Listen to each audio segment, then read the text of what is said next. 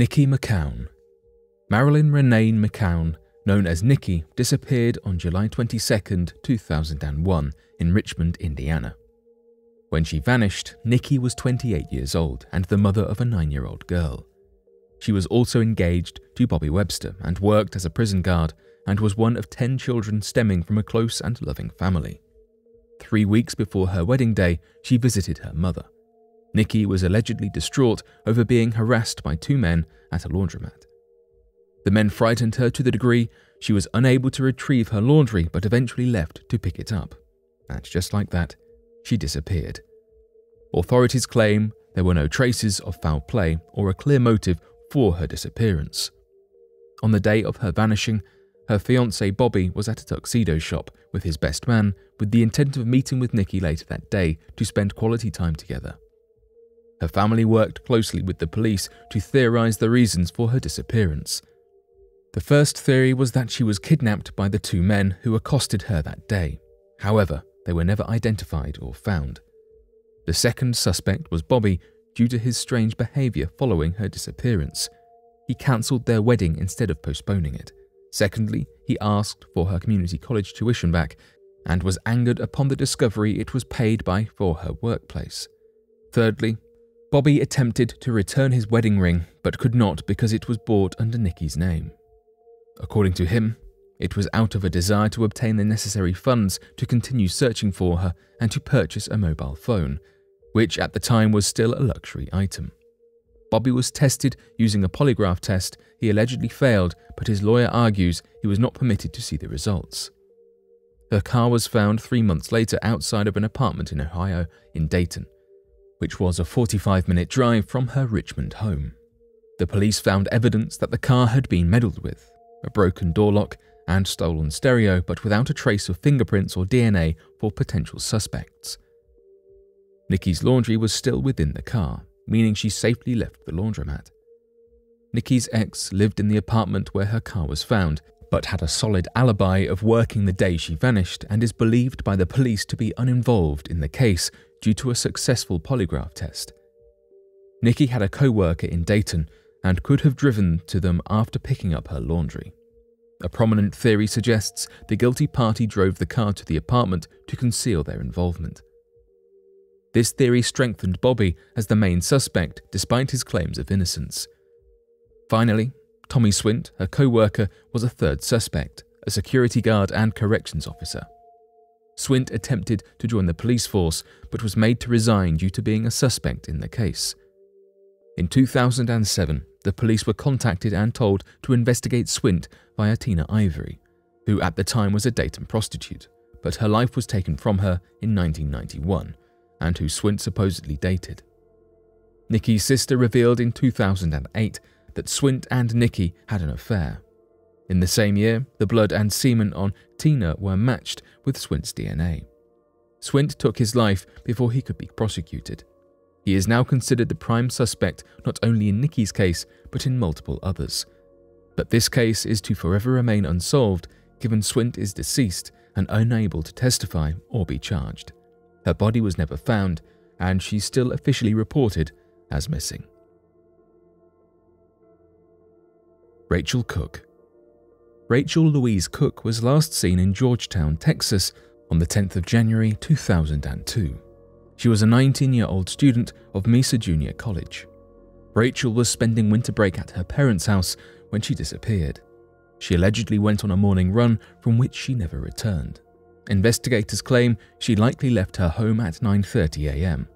She was spotted by her neighbors at 11 a.m. 200 yards from her house, but Rachel never made it home. When her father, Robert, arrived home at 3 p.m. to take his daughter shopping, she was nowhere to be found.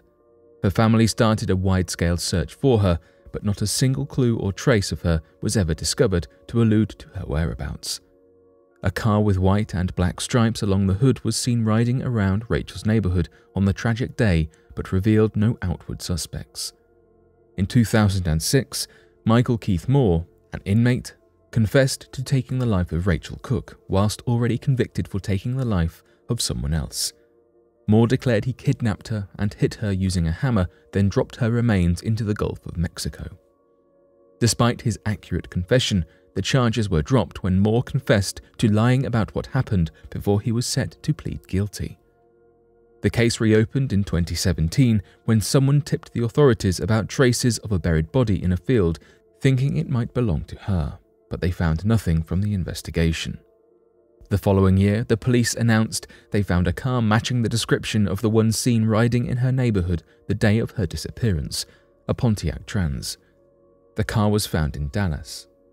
The car was analyzed with the hopes of finding DNA samples. The analysis of the trunk of the car revealed the possible presence of blood.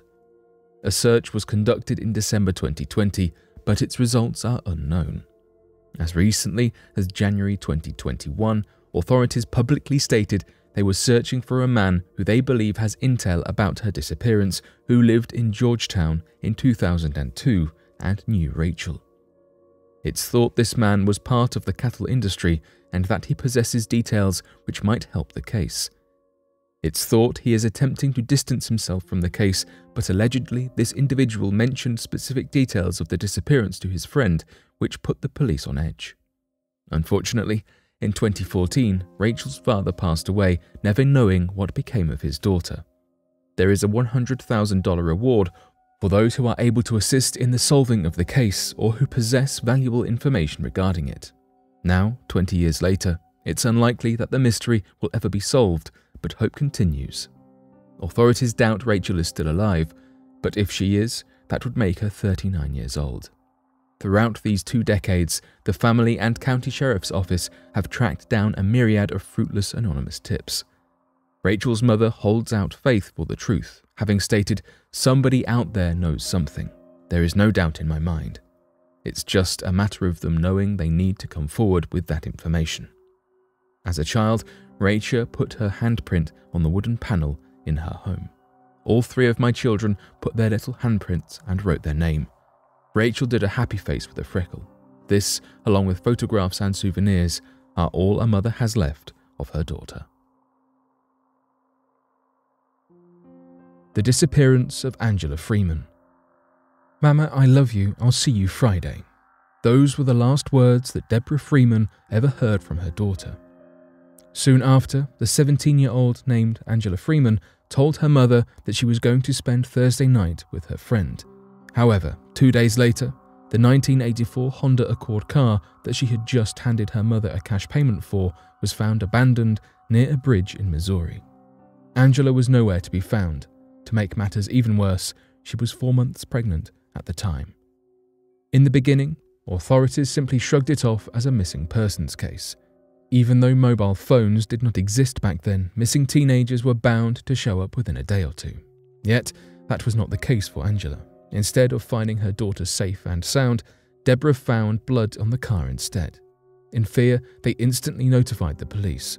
It turns out that what was dismissed as merely transmission fluid. After this, blood was confirmed to be found next to her car. After numerous diver and cadaver dog searches around the area, all that was discovered were her shoes found in 2 separate areas. Suddenly, this case transformed from a disappearance to a homicide. No one could sit around and wait for her to show any longer. The detectives revealed that Angela was last seen outside of an old Pizza Hut at around 1 a.m. on a Friday. Her whereabouts after she'd left couldn't be traced. They suspected that a man who was seen washing his car and hunting near the bridge area was involved, but they did not have enough evidence to confirm anything.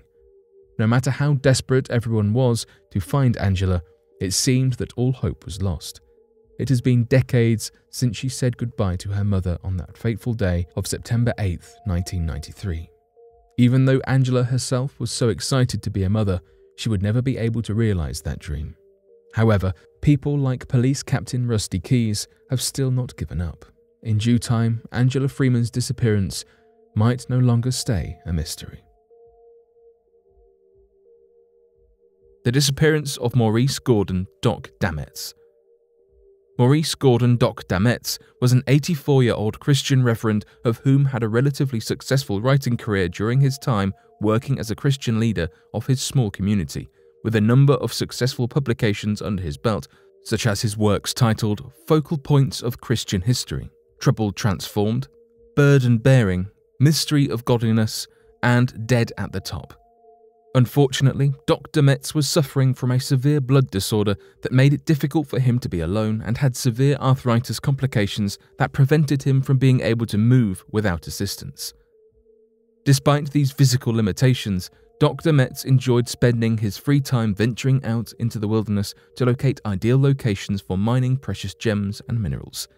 De Metz had been a fan of leading his own private expeditions in the field of geology and would often invite a close friend of his to accompany him when making trips out into the national parks or empty stretches of wilderness to assist him during the trip and help him move throughout different pieces of rugged terrain. Doc's fascination for the field of geology would eventually lead him to joining the American Federation of Mineral Societies and Flatiron Gem and Mineral Club, becoming an experienced veteran of private expeditions and mining efforts. It is for all these reasons that it came as a shock to the wife of Dr. Metz when Doc disappeared suddenly and unexpectedly when venturing out into the Pike National Forest located in the Front Range of Colorado, when taking a trip with his close friend McSherry to find a digging spot for minerals. According to McSherry, the two had found a small sandy pit close to the Rampart Range Road, where McSherry said he had left de Metz to venture out an extra 50 yards to find his own sandy pit to dig from. After about 2 hours of mining, McSherry returned to Dr. Metz and told him they would be driving home soon because it would be getting dark. Doc had said that he would be gathering his tools while McSherry returned to his pit to pack up his things. After McSherry finished packing his things, he returned to Dr. Metz's pit only to find that he had completely disappeared without a trace. When investigations were made, detectives remarked that the disappearance of Dr. Metz seemed perplexing as there was no evidence of a struggle or any footsteps, markings or tracks left behind in any direction. Additionally, all of Dr. Metz's tools went missing with him, with nothing left in the pit to be used as evidence. On the 18th of July 1981, the wife of Maurice Gordon Dr. Metz wrote a letter to her governor, Governor Richard Lamb, asking for any assistance in helping her find her husband. The letter detailed that she believed some form of conspiracy had been committed against her husband, with thoughts that he had met some form of foul play or had been carried away, but that all efforts for an investigation were being impeded by unseen forces. Despite this letter, no further action was taken, with Dr. Metz declared dead in 1990. The disappearance of Margaret Ellen Fox.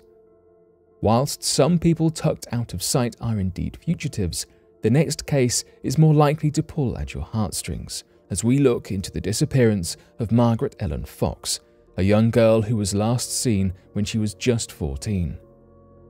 It was 1974 in Burlington, New Jersey, when Margaret disappeared. Like many young teen girls, she was on her way to a babysitting job, though unfortunately for Margaret, things took an unexpected turn for the worst. The young girl was on her way to meet a man who had named himself as John Marshall. Margaret had placed an ad for her babysitting services, which is how she had met the so-called John Marshall. Marshall had said he needed a babysitter for the coming weekend, but had delayed or otherwise cancelled several initial meetings with her. When she eventually had plans to meet with the man, he had said that he would meet her in a red Volkswagen in Mount Holly. Young Miss Fox walked beside her sister to the bus stop to make her way to Mount Holly. Her sister watched her get onto the bus, and witnesses have reported having seen her near the high streets once she reached Mount Holly, though she has not been seen since these few sightings. Did she even make it to the alleged John Marshall? We do know that not long after Margaret had been reported to be missing, the police had begun to track and record all calls both in and out of the family home in order to keep tabs on any new leads or necessary information. It was a good job they did, as the family did receive a ransom call demanding $10,000 for Margaret's safe return. The call went as follows: "10,000 might be a lot of bread, but your daughter's life is the buttered topping." It was Margaret's mother who was on the other end of this harrowing phone call. Years later, we still don't know who made this call. It's assumed that the unknown caller and the abductor is one of the same, though they had no clues as to who this may be. The investigation surrounding this disappearance only continued to raise further questions. The number Marshall had given to Margaret turned out to belong to a Lumberton supermarket. This, of course, immediately raised suspicion amongst the authorities. After this, several other parents came forward saying their young teen daughters had had men trying to lure them with false job offers. To this day, the identity of John Marshall remains a mystery. With no further leads and years of efforts, the FBI and Burlington City Police Department have shifted their approach. Despite the lack of arrests, the department has not given up all hope. You can find the recording of the ransom call on the FBI website, uploaded in the hope that someone will recognize the voice of the abductor. Deep within the heart of the Congo rainforest, where the lush canopy blocks out the sun's rays, allegedly lives a creature of legend and myth, the Jabbar-Fofi spider. Stories of its colossal size and formidable presence echoed through the tales of indigenous tribes and intrigued explorers seeking adventure. One man who describes himself as an explorer recently said that he had journeyed to the Congo rainforest in search of rare flora and fauna, hoping to uncover the secrets of this untamed wilderness. Armed with a backpack and camera, he ventured into the jungle, accompanied only by his trusty guide, Nkosi. Thomas and Nkosi spent several days traversing through the dense undergrowth. They heard the chorus of birds and insects, caught glimpses of fleeting wildlife, and marveled at the emerald beauty surrounding them. The air was thick with the scent of damp earth, and a symphony of nocturnal creatures began to sing their serenades. The following day, as they pushed through a particularly dense thicket, they stumbled upon a vast clearing, and above them was an expansive web stretched out before them. In the center of the colossal web sat a huge spider. Thomas said that he'd never seen a spider this big before, and proceeded to take photographs. However, due to how high up the spider was, he said that it was difficult to capture. He also pointed out that there was webbing around the creature, but noted that it doesn't show up in the photos. Thomas then said that Nkosi warned him about this creature, telling him to be cautious, as this spider is venomous. Nkosi told Thomas to back away, sensing that the creature's patience was wearing thin. Natives who live in these regions consider the spider to be the jungle's guardian, and said that it had allowed them a glimpse into its world, but that the time had come for them to leave. As the two explorers retreated from the clearing, Thomas couldn't wait to share his finding, and said that he now feels a newfound appreciation for the rainforest and its mysteries. In the days that followed, Thomas said that they didn't encounter another one of these spiders, but said that due to the experience it's given him a newfound respect for the natural world. Interestingly, this isn't the first time that this creature has allegedly been encountered. The Congo rainforest, one of the most biologically diverse regions on Earth, is steeped in ancient legends and mythical creatures. Among these tales, the legend of the Jabbar-Fofi spider stands out, capturing the imagination of the indigenous peoples of the Congo for generations. The legend of the Jabbar-Fofi spider has its roots in the oral traditions of the indigenous peoples of the Congo region. The term Jabbar-Fofi translates to giant spider in the local dialect, reflecting the awe and fear the creature inspires. These tales describe a colossal arachnid that surpasses the size of any known spider species, with some accounts claiming it spans several meters in diameter. In the rich tapestry of Congolese folklore, the spider is often depicted as a guardian of the jungle, inhabiting the deepest and most remote corners of the rainforest. Its presence is believed to be both a symbol of protection and a harbinger of danger, making it an integral part of the cultural fabric of the local communities. Although the spider has captivated the imagination of countless storytellers and adventurers, there is a distinct lack of concrete evidence to support its existence. Reported sightings of the creature are scarce and often shrouded in ambiguity. Most accounts come from indigenous people or local guides, who recount their encounters with the mythical arachnid during jungle expeditions. One notable instance of alleged evidence came in the form of oversized spider webs discovered in the Congo jungle. In 2009, a British researcher documented the presence of gigantic orb-weaving spider webs spanning up to 2.8 meters in diameter. While these webs are impressive, they have not been conclusively linked to the fabled Jabbar-Fofi spider, leaving the mystery unsolved. The legend of the spider has piqued the interest of researchers, particularly those who study creatures that exist in folklore or local legends, but have not been scientifically verified. These researchers aim to uncover hidden and undiscovered species that might have evaded scientific documentation. However, the scientific community remains skeptical of the existence of the spider. The lack of tangible evidence, along with the impossibility of a spider reaching the reported colossal sizes without defying the constraints of biology and physics, leads many scientists to dismiss the creature as a product of local mythology and exaggeration. Despite the absence of concrete evidence, the legend of the Jabbar-Fofi spider continues to hold immense cultural significance in the Congo region. It serves as a symbol of the rich biodiversity and mystique of the rainforest, a reminder of the deep spiritual connection that indigenous communities have with their natural surroundings. Moreover, the myth of the spider highlights the importance of conservation efforts in the Congo jungle. While the existence of a giant spider might remain unproven, the region's biodiversity faces real and pressing threats. Preserving the habitat of the Congo jungle is essential for protecting its unique and diverse wildlife, including known species of spiders and other arachnids. The allure of mythical creatures like the Jabbar-Fofi spider lies in their ability to capture the imagination and spark wonder. Folklore and legends enrich our understanding of the world, reflecting the cultural beliefs and values of communities across time and space. In the case of the Jabbar-Fofi spider, the legend serves as a cautionary tale, urging respect for the wilderness and appreciation for the marvels of nature. These tales often serve as cautionary stories, cultural markers, or explanations for natural phenomena. Among these traditions, the legend of the Jabbar-Fofi spider holds a prominent place, passing through countless storytellers' voices, each adding their own nuances to the narrative. According to indigenous beliefs, the spider is not just a gigantic arachnid, but also a guardian of the jungle. Tales describe it as dwelling in the deepest, most remote parts of the rainforest, protecting the natural order of the ecosystem.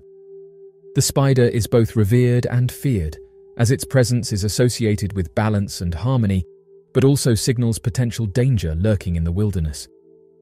The cultural significance of the Jabbar-Fofi spider extends beyond its mythical attributes. For the native communities, it represents a spiritual connection with nature, instilling a sense of awe and respect for the mysteries of the Congo rainforest. Among the indigenous communities, stories of actual encounters with the Jabbar-Fofi spider are passed down as first-hand testimonies. These encounters are often described in vivid detail, evoking the creature's awe-inspiring size and its imposing presence. However, it is essential to acknowledge that these testimonies are embedded within cultural contexts and may be subject to embellishments or interpretations over time. One such account comes from a member of the Mbuti pygmy tribe. The tribesman narrates an encounter with a colossal spider while deep in the rainforest. According to the story, the spider stood as tall as a man, with its legs extending far beyond human reach. The tribesman described the creature as a powerful guardian of the jungle, urging his fellow tribespeople to show reverence and gratitude for the spider's protection.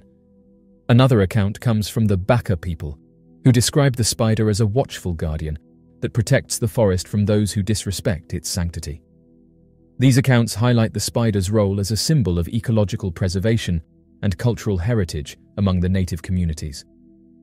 The myth of the spider cannot be fully understood without recognizing its cultural context. For the indigenous people of the Congo, the creature embodies the interplay between reality and mythology, reflecting their deep connection to the rainforest and its mystical aspects. It serves as a reminder of the importance of maintaining a harmonious relationship with the natural world, acknowledging the interconnectedness between humans and the environment. While the existence of the giant Congo spider remains a matter of myth and mystery, its legend continues to resonate within the hearts of the indigenous peoples. The stories of encounters and testimonies enrich our understanding of the Congo's cultural heritage and the ecological significance of its rainforest. Embracing the Jabbar-Fofi spider myth with cultural appreciation and a scientific mindset can foster a deeper appreciation for the complexities of our natural world and the importance of preserving it for generations to come. In the heart of the dense and enigmatic Congo rainforest, a creature of legend and mystery has captivated the imaginations of locals and adventurers alike. the Congamato. This mythical creature, also known as the overturner of boats, is said to be a fearsome flying creature with a reputation for attacking humans and livestock. The Congamato's legend has its roots in the folklore of the Kayonde and Bashilanga tribes, who inhabit the regions surrounding the Luapula River in the Democratic Republic of Congo. The term Congamato translates to breaker of boats or overturner of boats, as it is said to target travelers on the river, causing their boats to capsize. Described as a large bat-like or pterosaur-like creature with leathery wings, the Congamato is believed to be carnivorous, preying on fish, small animals, and even humans. Tales of its piercing screech and powerful claws add to its fearsome reputation, and its presence is often seen as an omen of misfortune or death. The Congamato holds immense cultural significance in the local traditions and beliefs of the Congo communities. It serves as a cautionary tale, warning against dangerous encounters with the unknown and the potential consequences of straying into the realm of the spirits. The legend also embodies the spiritual connection between these indigenous communities and the natural world. As guardians of their lands, these tribes have developed deep reverence for the creatures that inhabit their environment. The Congamato's mythical existence reinforces the importance of respecting the balance of nature and adhering to the ancient customs that safeguard their communities. Over the years, there have been numerous accounts of Congamato sightings and encounters. Witnesses claim to have seen the creature flying at great heights, with some describing it as having a wingspan of up to 30 feet. These reports often coincide with peculiar events or ominous occurrences, further deepening the belief in the creature's existence. One notable encounter comes from the British zoologist Ivan T. Sanderson, who visited the Congo in the 1930s. During his stay, he collected testimonies from local villagers who shared stories of Congamato sightings and attacks. Although Sanderson himself did not observe the creature, he acknowledged the locals' sincerity and belief in the creature's existence. From a scientific standpoint, explanations for the Congamato sightings vary. Some researchers propose that the sightings could be attributed to misidentification of known flying creatures, such as large birds or bats, or even misinterpretations of the shadows and light patterns in the dense forest. Additionally, cultural influences and collective beliefs may play a significant role in shaping the perception of the Congamato. The power of folklore and local legends can influence how individuals interpret and remember their observations, sometimes leading to the creation of a shared mythos. Creatures like the Congamato hold a special place in the realm of popular culture. While these mysterious creatures have not been formally identified, their allure continues to spark curiosity and fascination among adventurers and researchers. The stories of these creatures also serve as reminders of the importance of biodiversity conservation. The Congo rainforest is one of the world's most significant biodiversity hotspots, home to countless species of flora and fauna, some of which are yet to be discovered and described by science. Protecting these ecosystems is crucial, not only for preserving the habitats of known species, but also for the potential discovery of new and mysterious creatures that may dwell within. The legend of the Congamato remains an integral part of the cultural heritage of the Congo, reflecting the spiritual connection between indigenous communities and the natural world. Whether a mythical creature or a case of misidentification, the tales of the Congamato add an air of mystery to the already enigmatic Congo rainforest. As the pursuit of the Congamato continues, it serves as a reminder of the importance of preserving the world's biodiversity-rich ecosystems. The quest to unravel the secrets of the Congo rainforest not only promises potential discoveries, but also underscores the need to protect these precious habitats for generations to come. Ultimately, whether the Congamato is a creature of myth or reality, its legend endures as a symbol of the unexplored and the untamed, drawing us further into the captivating realms of the Congo and the world's untold mysteries.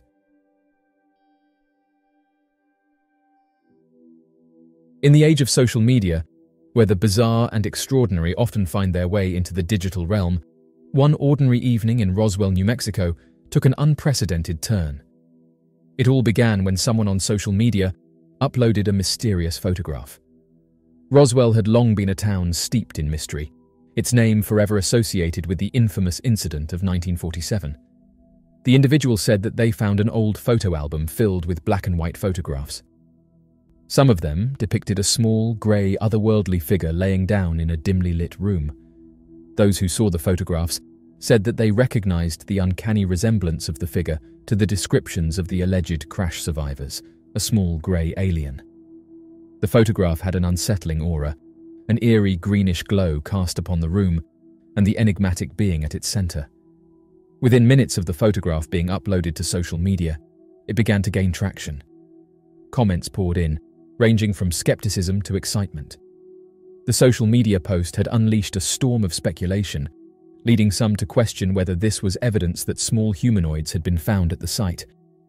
As of right now, the photographs have sparked a renewed interest in the mysteries of that summer in 1947. On the fateful day of July 8, 1947, a significant event occurred that would not only forever be associated with the Roswell crash in New Mexico, but also shed light on a groundbreaking theory regarding unidentified objects. Surprisingly, it was on this very day that an interdimensional explanation first emerged, providing a potential origin for the enigmatic UAP phenomena. This explanation, however, remained relatively obscure for the next 3 decades, gradually gaining traction over time. Expanding upon this fascinating revelation, it becomes evident that the complexity and intrigue surrounding unidentified objects extend far beyond mere terrestrial explanations. On that particular day, Colonel Jesse Marcel made a public statement through a press release, indicating that the United States Air Force had successfully retrieved an unidentified flying object, along with advanced beings, which had encountered a crash in the state of New Mexico. Regrettably, a subsequent press release was issued, significantly altering the facts presented in the initial statement and transforming the crashed object from an unidentified object to a weather balloon. This revision undoubtedly led to a change in the narrative surrounding the incident. The revised and enhanced theory regarding the weather balloon incident fails to provide any substantial information that would shed light on the perplexing circumstances surrounding Colonel Marcel's mistaken identification of a weather balloon as a crashed advanced craft containing alien remains. This incident is particularly intriguing as Colonel Marcel, a distinguished military officer with a remarkable military record and first-hand involvement in the delivery of the first nuclear weapons employed in warfare, encountered such confusion. On that particular day, the world witnessed the introduction of 3 significant elements on a large scale: unidentified aerial phenomena, the extraterrestrial hypothesis, and the captivating interdimensional hypothesis regarding the origins of both UFOs and UAPs. However, it is worth noting that the latter hypothesis only gained recognition when esteemed scientists like Jacques Vallée began considering the possibility of an alternative origin theory for these extraordinary phenomena, namely the interdimensional explanation. The FBI vault serves as a repository for an extensive collection of declassified files that delve into the enigmatic stories of the past. Among the various subjects that ignite curiosity and captivate public imagination, none can match the enduring intrigue surrounding unidentified objects and aliens. Deep within the vault, the FBI safeguards a multitude of documents that shed light on this extraordinary phenomenon, holding secrets that continue to bewilder and fascinate. Of particular significance within this vast trove is the Memorandum of Importance, which has garnered immense attention by those investigating these events. The narrative surrounding this particular document is far from being a straightforward case of seizing an opportunity disguised under the guise of public service with a supernatural touch. In fact, if one possesses a curiosity to explore further, it reveals a captivating and intricate story. It's crucial, above all, to keep in mind that this event took place in the year 1947.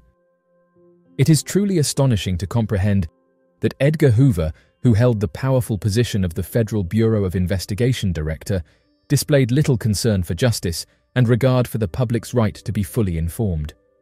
Rather, he epitomized an extreme conservative and reactionary mindset that deviated significantly from the norm. His perspectives and ideologies diverged remarkably from those who prioritized fairness, equality, and the ethical dissemination of factual information. In the year 2010, it came to light from the information disclosed on the FBI's The Vault page that a report, specifically Memo 6751, was declassified. This report was prepared in July 1947 by a special agent of the FBI who held the rank of lieutenant colonel. However, due to concerns regarding national security and under Hoover's direction, a report based on an interview with an unidentified flying object witness was intentionally erased. The witness, who had a first-hand encounter with a non-human entity, possessed a wealth of information to share. This revelation sheds new light on the existence of unidentified flying objects and the efforts made to suppress information related to them. The memo, an official document, acknowledges the undeniable existence of advanced beings. This is a matter of great importance, as emphasized by John D'Souza, a former FBI officer. Based on the findings outlined in the report, it has been established that amidst a range of diverse species, we encounter beings not only from alternative planets, but also from alternate dimensions. To be more precise, these entities hail from the ethereal plane, which exists in parallel with our physical universe. These ethereal entities manifest themselves as towering figures with an intriguing translucency, appearing to us as colossal spectres. The central concept being explored in this report is the idea that the interdimensional hypothesis, which posits the existence of alternate dimensions as the source of unidentified object sightings, was initially established concurrently with the release of the Roswell report in 1947. In this particular case, the FBI personnel have intentionally kept the identity of the individual responsible for writing the memo a secret. However, they have left behind two intriguing clues for us to ponder upon: round robin and the flying roll. These clues serve as breadcrumbs leading us to the revelation that the author of the cautionary advisory is none other than Newton Meade Lane.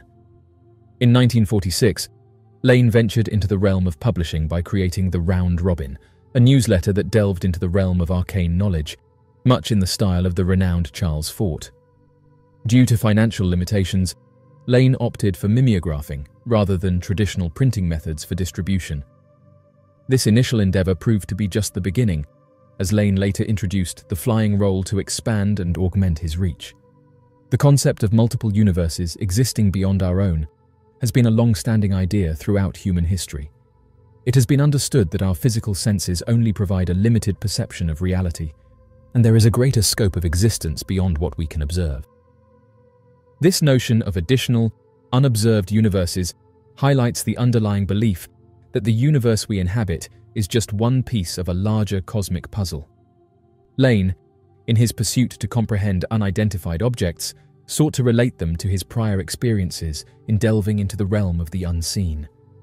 In his document titled Memo 6751, he explicitly states that the origin of these unidentified flying objects is not the commonly referred to astral plane, but rather corresponds to the metaphysical concepts of locus or talus. He assumes that individuals with a background in esoteric knowledge will grasp the significance of these terms. To put it differently, unidentified objects are classified as vehicles that facilitate traversing between different dimensions of existence. In essence, they enable interdimensional travel, offering a transcendental perspective to the observers. The interdimensional hypothesis, which was initially sparked by Lane's early exploration of an ancient cosmological concept in relation to unidentified objects, underwent a gradual evolution over a span of several decades. During the 1970s, the interdimensional hypothesis emerged as a compelling alternative to the well-accepted extraterrestrial hypothesis. Renowned experts in the field, including Meade Lane, John Keel, J. Allen Hynek, and Jacques Vallée, endorsed this perspective. The interdimensional hypothesis proposes that unidentified flying objects represent a contemporary manifestation of a phenomenon that dates back to ancient times. In earlier eras, this phenomenon was often attributed to mythological or supernatural beings. As we explore the interdimensional hypothesis in greater depth, we find that it suggests unidentified object encounters are not solely restricted to encounters with extraterrestrial life forms. The well-known incident that took place in July 1947 near Roswell, New Mexico, is one that has gone down in history. According to the story, a large unidentified craft made contact with the ground in that area. William Ware MacBrazel, a local rancher, stumbled upon wreckage during the same year, which he believed to be connected to the numerous flying saucer sightings reported at that time. The military responded by sending Major Jesse Marcel to investigate the crash site and retrieve the debris. Initially, a press release was issued, stating that a flying disc had been recovered, but the following day, the official narrative changed, and it was claimed to be nothing more than a weather balloon. However, as time went on, the Air Force revised their account and declared that neither version of the story was accurate. Instead, they asserted that the wreckage was actually a device used for espionage purposes, specifically to spy on the Soviet Union. This incident has since gained notoriety and remains a subject of much debate and speculation. It is fascinating to observe how, paradoxically, the public quickly seemed to forget about the incident after initially expressing curiosity. The incident in question involved the government acknowledging the discovery of a wreckage that was believed to be a flying disc just days prior. However, as more details emerged regarding the wreckage and eyewitnesses began sharing their accounts of what they had witnessed at the scene, a newfound interest began to take shape. Prominent researchers assert that the events that transpired in Roswell hold significant importance within the realm of UFO research. They express surprise at the lack of public demand for answers regarding the nature of what descended on that fateful day. Amateur researchers, on the other hand, contend that military officials cannot be considered oblivious and are capable of differentiating between a UFO and a mere weather balloon. Interestingly, it has been reported that the initial revelation that the discovered object was indeed a UFO caused a sense of panic among the populace, prompting the military to backtrack on their initial statements. However, over the course of the past few decades, former employees who were stationed at the crash site and privy to insider information have gracefully come forward to share their testimonies. The in-depth exploration of this incident, considering both the government's initial admission and subsequent retractions, as well as the ongoing revelations provided by those present at the crash site, offer an enriching perspective on the events in Roswell. This comprehensive analysis aims to shed light on the substance of this significant occurrence and stimulate further inquiry. Matilda O'Donnell McElroy, a highly experienced senior master sergeant in the Women's Air Force, had a remarkable and captivating encounter with a humanoid being. It is documented that she had an extraordinary interaction with an entity known as Elle, who not only shared their name, but also divulged the origins of their existence, along with the purpose of their visit to our planet Earth. During this incredible encounter, Elle provided Matilda O'Donnell McElroy with enlightening insights into their origin and the reasons behind their presence on Earth. During the time of this encounter, Matilda, who was a mere 23 years old, recounted a fascinating tale of her ability to establish communication with a humanoid entity through the extraordinary power of telepathy. This entity, known as Elle, was the subject of Matilda's interview, wherein she revealed striking differences between herself and this otherworldly being. Matilda noted that while she possessed a biological existence, Elle, in contrast, did not share this characteristic. Nevertheless, Elle did possess a female appearance, akin to that of a child in stature.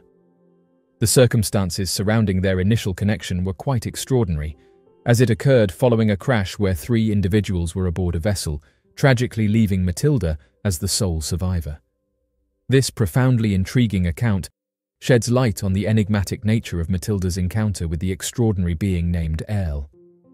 Matilda's report aligns with the experiences shared by numerous abductees, highlighting an intriguing discovery. According to her, the physical composition of the beings she encountered exhibited stark dissimilarities from that of humans, appearing to be constructed out of a synthetic material rather than biological components.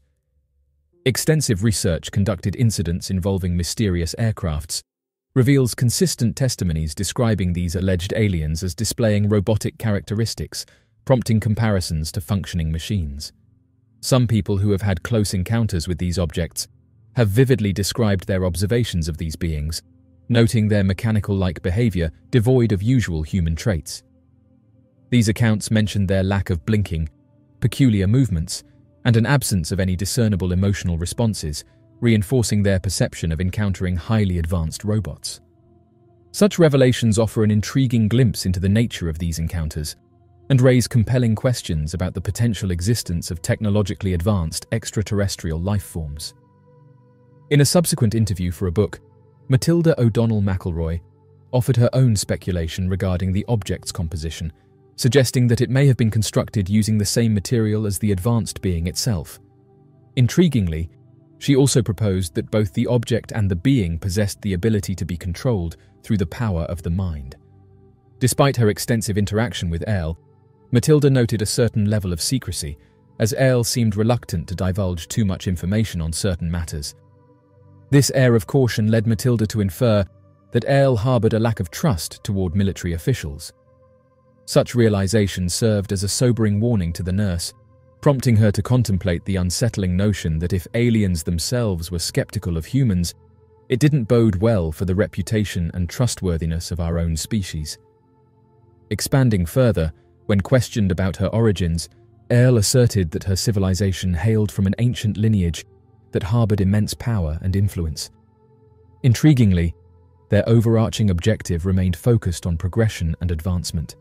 Thus, it became increasingly apparent that Earle's presence on Earth was not a mere coincidence, but rather a purposeful mission undertaken by a formidable and forward-thinking civilization.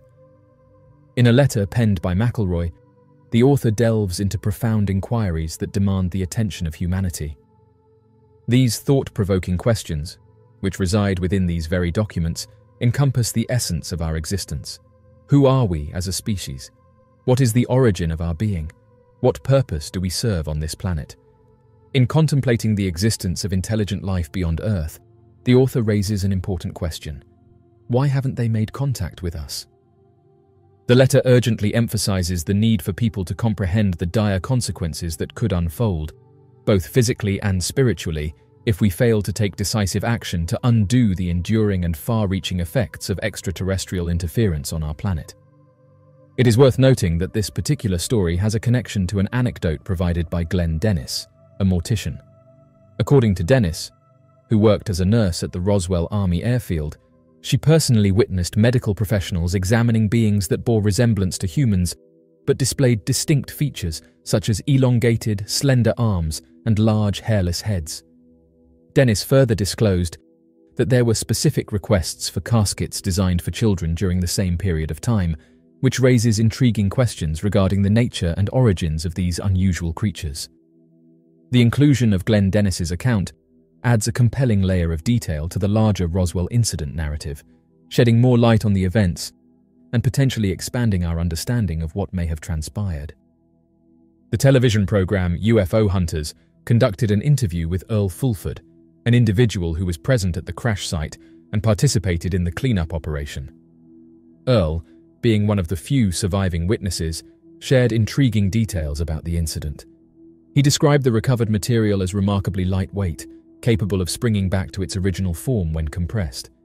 During the show, the team presented various materials for comparison, including everyday foil and mylar foil. However, Earl immediately recognized that these materials did not match what he had retrieved from the crash site. He emphasized that the material he handled was virtually weightless and possessed a unique property of returning to its original shape, no matter how much it was manipulated.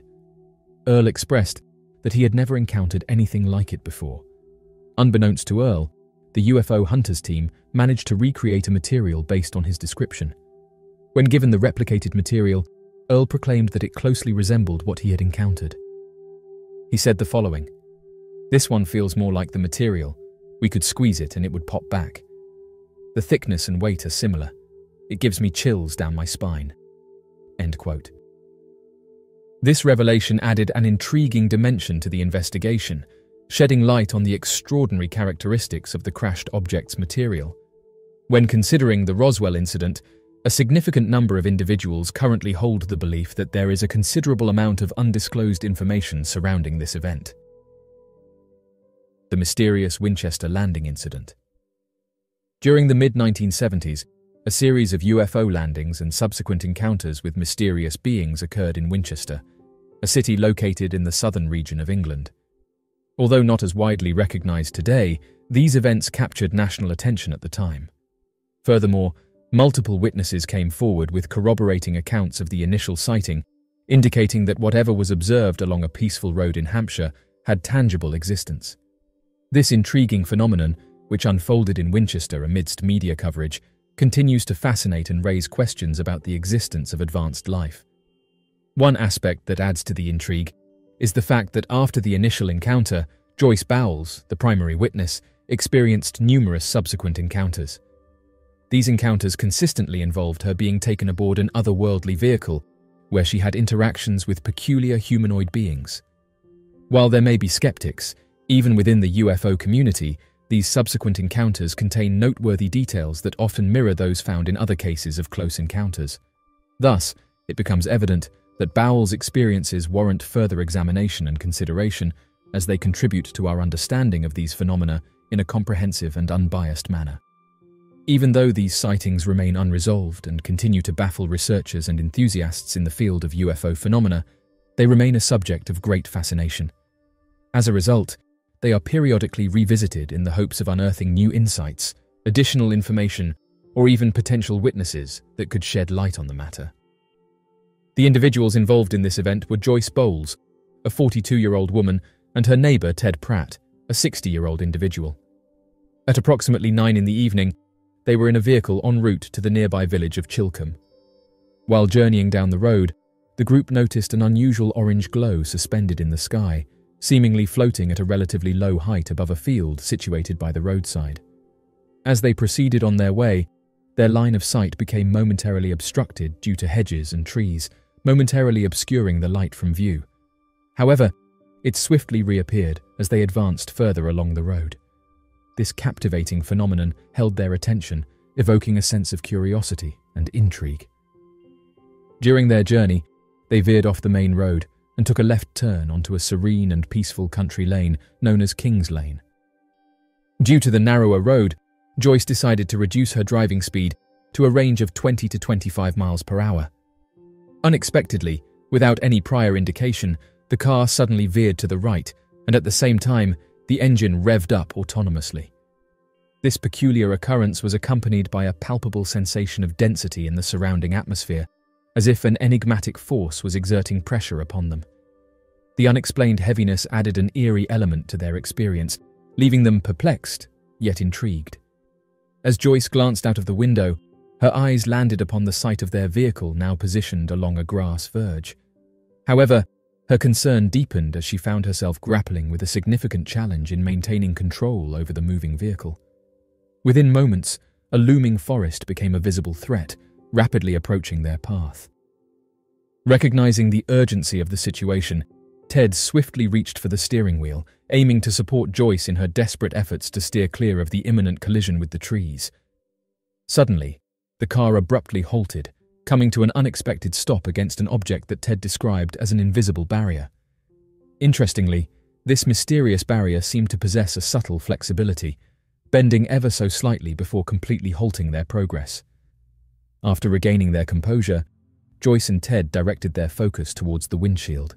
To their astonishment, a cylindrical object suspended itself both in front of them and slightly ahead.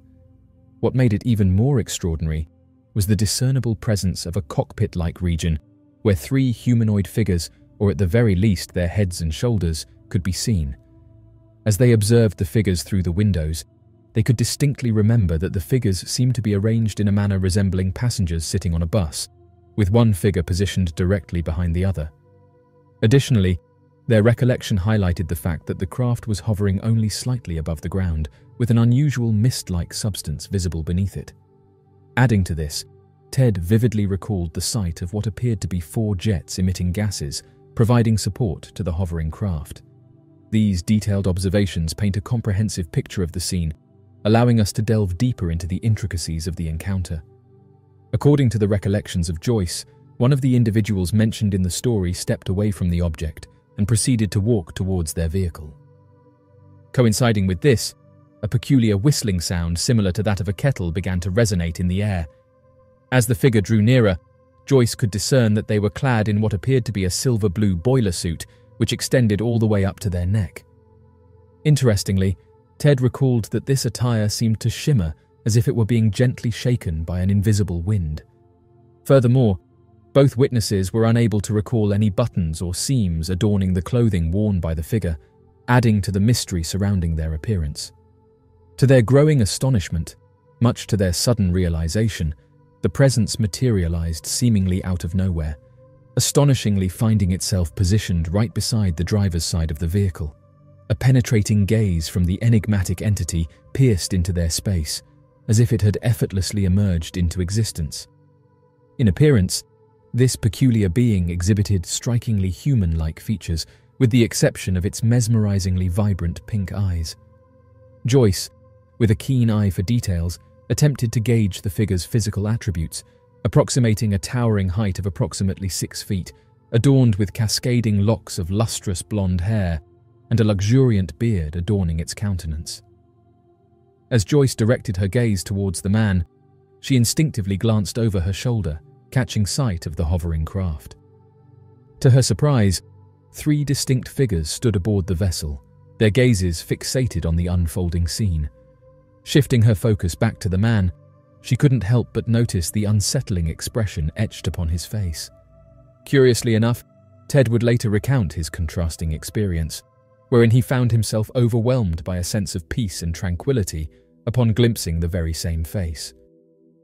The stark dichotomy between their emotional responses adds an intriguing layer of complexity to this encounter.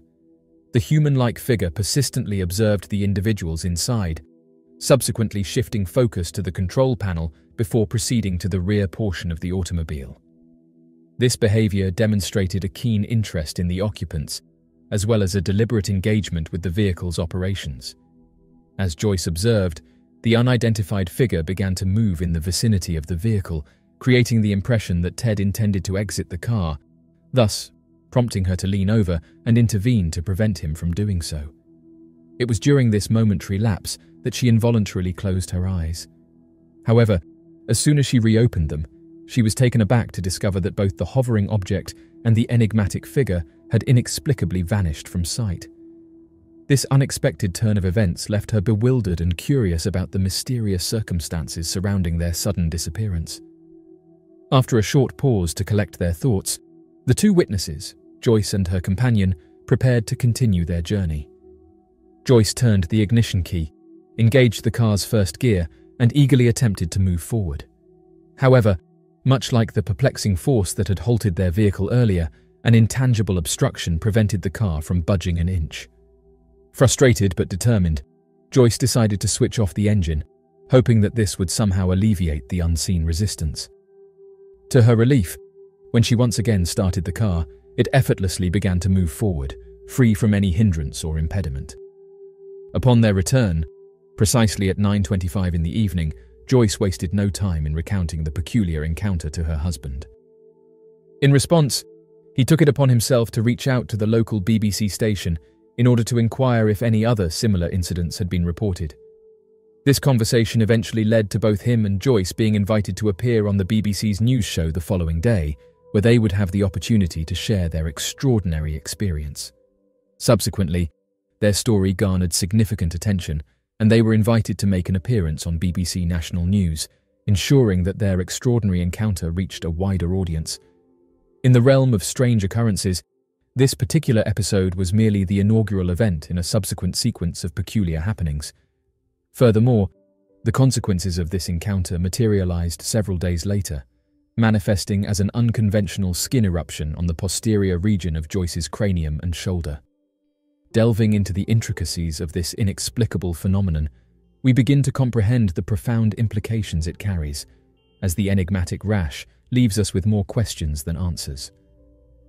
A matter of even greater concern arose when she found herself on the receiving end of an unsettling phone call from an individual who identified themselves as a representative of the government. This mysterious caller, in a direct and forceful manner, warned her against discussing the encounter she had experienced.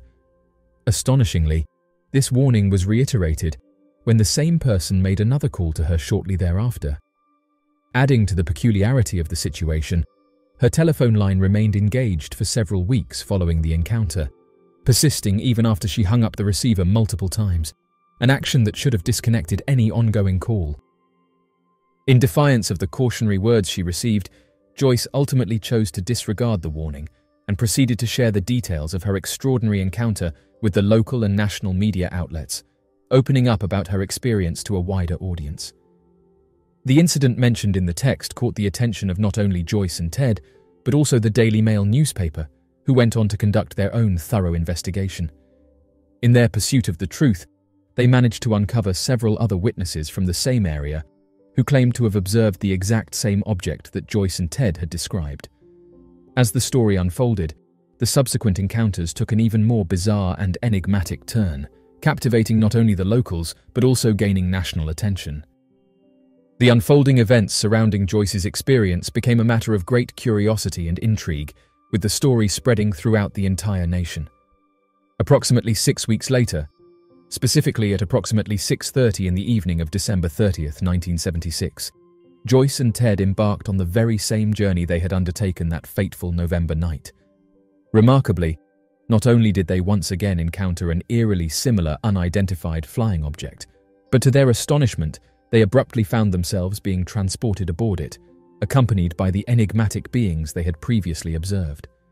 Shortly after, a brief span of time passed, and both individuals perceived a distinct whistling sound, the very same auditory manifestation they had observed during their prior encounter in November. Once again, the vehicle commenced trembling and vibrating with an eerie sensation, as though an external force or presence was exerting control or manipulation over it. Subsequently, their consciousness seemed to fade into oblivion, and when they regained awareness, they found themselves standing outside the car. However, to their bewilderment, they were not on the familiar road, but instead located within the confines of an enigmatic and unconventional chamber. As they surveyed their surroundings, they unanimously concluded that they were situated inside an exceedingly peculiar and baffling craft. This unforeseen turn of events left them perplexed and seeking answers to the inexplicable circumstances they now found themselves in. When the group entered the room, they found themselves accompanied by 3 humanoid beings who were unmistakably the same individuals they had encountered previously. These figures were dressed identically as before, but upon closer inspection, Joyce noticed that they were also wearing sparkling silver boots. As she drew nearer, Joyce couldn't help but notice that the fabric of their clothing resembled tin foil. It shimmered and reflected light in a similar manner. One interesting aspect caught her attention inside the room they were situated in, which has also been observed in previous cases, involving individuals claiming to have encountered UFOs. Specifically, she observed a peculiar feature at the center of the room, a significant bottle-like structure that emerged from the floor. This structure exhibited a wide base, gradually narrowing as it reached the top. Additionally, it was adorned with peculiar black and yellow rings. Although she was unable to fathom the purpose of this structure, other witnesses have reported similar details and suggested that it served as a vital component of the craft's propulsion system. This intriguing observation adds to the growing body of evidence regarding the consistent nature of these unusual encounters. The human-like creatures engaged in conversation with the duo, employing a limited knowledge of English but effectively communicating their intentions. They assured the pair that they harbored no ill intentions and sought to alleviate any fears or concerns. During their encounter, the couple was exposed to a wide array of technological devices and even had the opportunity to examine star charts. However, their recollections of the entire incident were vague and incomplete, leaving them with only fuzzy memories. They vaguely remembered being escorted back to their car, but when they regained consciousness, they found themselves on an unfamiliar road. Interestingly, despite the unusual circumstances, Joyce experienced a sense of tranquility, while Ted couldn't shake a distinct feeling of unease. It seemed as though there was something foreboding that his memory was refusing to recall. Delving into the details, we discover that the couple's encounter was not limited to just a casual observation of futuristic gadgets and celestial maps. The intensity of the experience was such that the timeline of events became hazy, and their minds struggled to hold on to every detail. Gradually, their consciousness returned to their surroundings. In the month of May 1977, approximately 5 months after the previous incident, Joyce unexpectedly found herself embarking on yet another extraordinary encounter. Just like before, Joyce was behind the wheel, accompanied by her dear friend, Anne Strickland, and as fate would have it, they were about to witness something truly remarkable once again. In the distance, there appeared an awe-inspiring cigar-shaped object, emitting a magnificent and radiant glow. This extraordinary event left them in awe and wonder, as they couldn't help but ponder the significance of such an encounter. Joyce halted the vehicle, causing it to come to a complete stop, while the two women observed with anticipation as the unidentified craft gracefully descended from the sky. Their eyes locked onto the sight, as one of the humanoid forms emerged from the vessel and promptly made its way towards them. As the approaching figure closed in on their position, it stretched out its arms in a gesture of openness and goodwill. At this juncture, a wave of intense fear overwhelmed the two women, surpassing anything they had ever experienced before. However, their apprehension was soon disrupted as the enigmatic being started communicating with them using the English language, albeit in a rather fragmented manner. After this intriguing exchange of information, the enigmatic figure turned around and made their way back to the spacecraft from which they had emerged. To everyone's astonishment, the craft then slowly ascended into the sky, eventually vanishing from sight. Joyce found herself in the midst of yet another otherworldly encounter, approximately a month later, during the month of June. Once again, she was accompanied by her neighbour Ted Pratt while on a drive. Interestingly, this encounter followed a similar pattern to the previous two incidents, as both Joyce and Ted appeared to have undergone what can only be described as encountering an otherworldly entity. According to Ted's account, they found themselves once again in the presence of the cigar-shaped spacecraft. Much to their surprise, the humanoid figures, clad in what seemed to be dull metallic suits, were also present. In a scene reminiscent of their previous encounter, there was a peculiar exchange of communication and information between the humans and the enigmatic beings. It was during this interaction that one of the figures conveyed warnings, shedding light on various wars and the detrimental impact of humanity's actions on the planet. Deeply concerned about these pressing issues, the humanoid figures reluctantly bid farewell and retreated back into their extraordinary craft. This encounter not only reiterated the existence of the mysterious cigar-shaped craft, but also imparted crucial insights into the consequences of human behavior on a global scale. After this particular event took place, the sightings abruptly ceased. However, subsequent investigations would shed light on some intriguing revelations pertaining to Joyce. It was discovered that over the course of several years, she had also encountered numerous instances characterized by poltergeist-like phenomena. What is particularly noteworthy in this case is the correlation often observed between individuals who claim encountering mysterious beings and their experiences with the paranormal, particularly incidents reminiscent of poltergeist activity. This connection suggests a deeper relationship between alien encounters and the paranormal realm, which may be more substantial than many of us realize. A fascinating aspect worth exploring is Joyce's revelation about her encounters with peculiar psychic manifestations and incidents of poltergeist-like activity that have occurred since her early childhood. It is intriguing to note that various objects and ornaments would frequently move on their own, a phenomenon witnessed by multiple members of her family. Moreover, Joyce frequently shared sightings of a mysterious white-robed lady, a figure that other family members also claimed to have seen, albeit without being able to discern any specific features.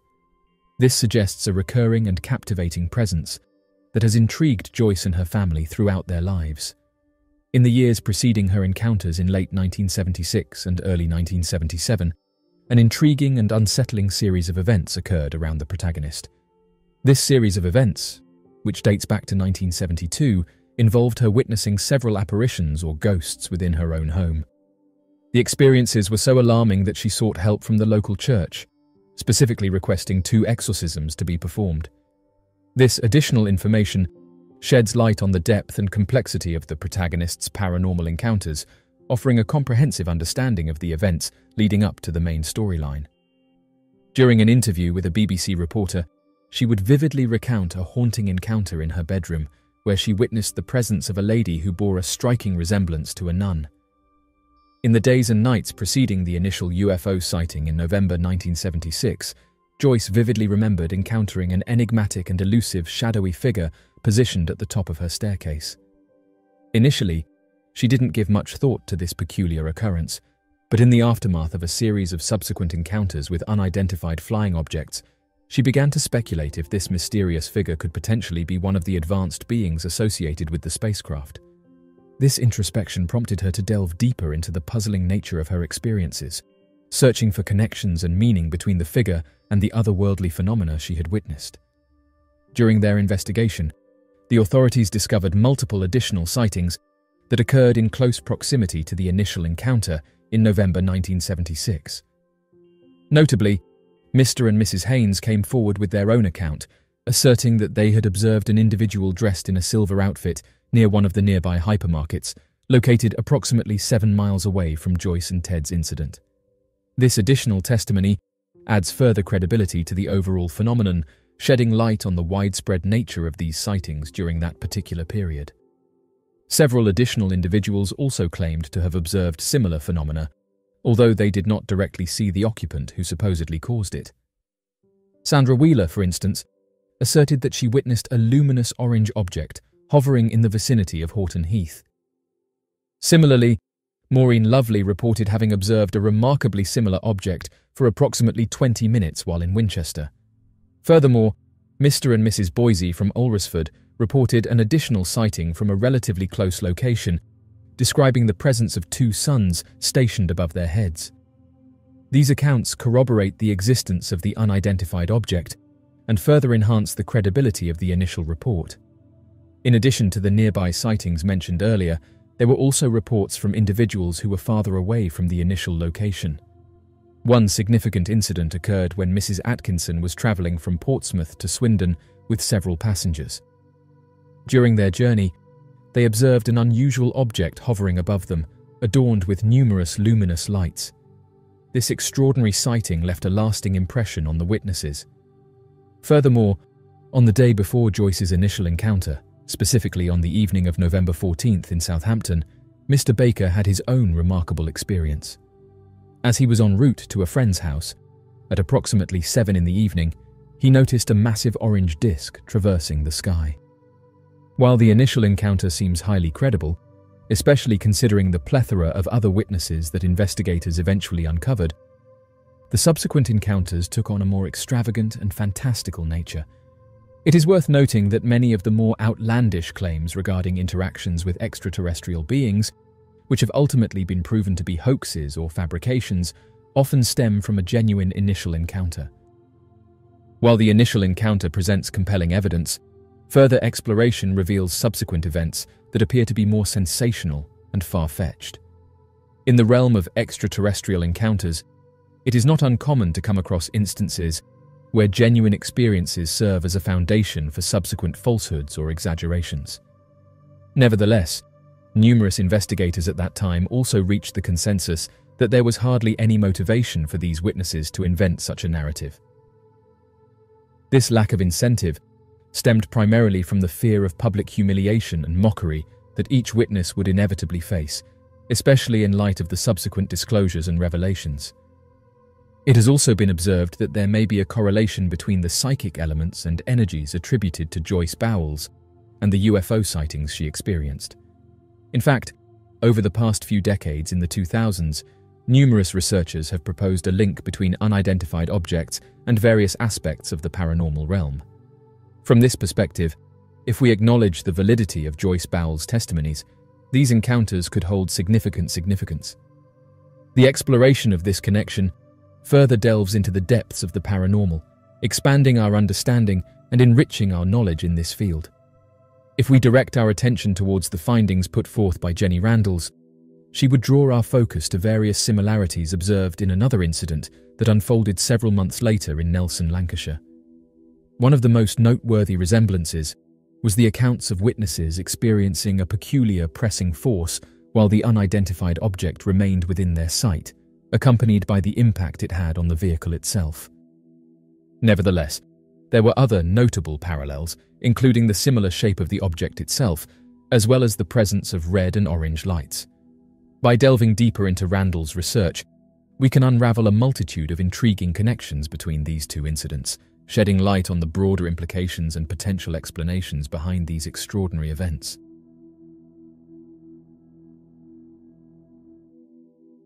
2008 marked a momentous occasion in the history of UFO sightings. Over a small Turkish village, a series of extraordinary events unfolded that would captivate the world's attention.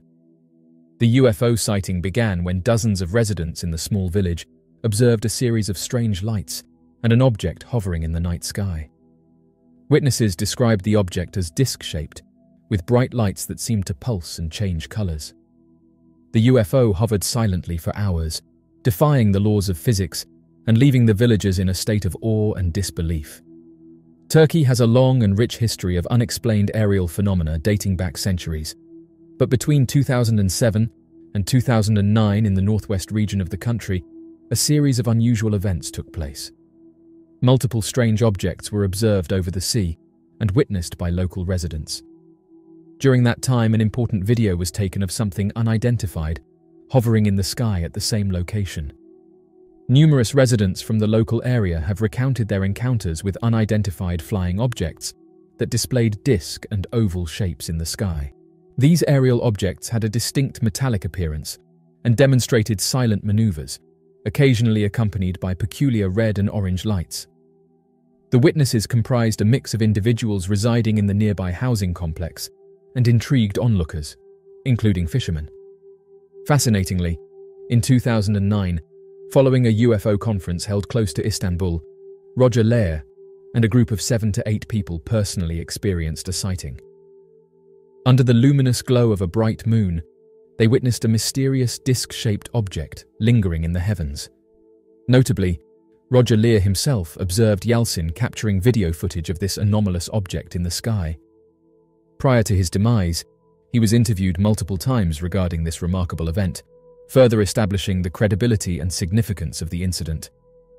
Reports were filed with the Sirius UFO and Space Science Research Group, which is Turkey's primary UFO reporting organization run by Haktan Akdogan. Also, the videos were analyzed by the Scientific and Technology Research Board of Turkey and TUG National Observatory, which are both sponsored by the state and highly influential. They reviewed the originals with the goal of finding evidence of a forgery, but interestingly came away with results that actually supported the authenticity instead. The original film cassettes have also been studied by people from the United States, the United Kingdom, Japan, Chile, and Brazil. After several attempts so far, nobody has been able to successfully demonstrate evidence of a hoax, fraud, or manipulation, leaving the case as an unsolved mystery. The previous year, between May 22nd and September 28th, a series of unusual aerial phenomena were witnessed and documented in the vicinity of Yeni Kent facility on the shore of Kumburgaz. Yeltsin, who was working the night shift at the facility, had a privileged vantage point, which allowed him to witness these sightings. As word spread, the local residents became increasingly intrigued, resulting in a growing number of people taking notice. The 2008 sightings, reminiscent of those in 2007, received significant attention in the Turkish national media, including news networks from the United States. This, in turn, sparked the interest of the Turkish scientific and astronomy community, who took the initiative to thoroughly analyze the captured footage.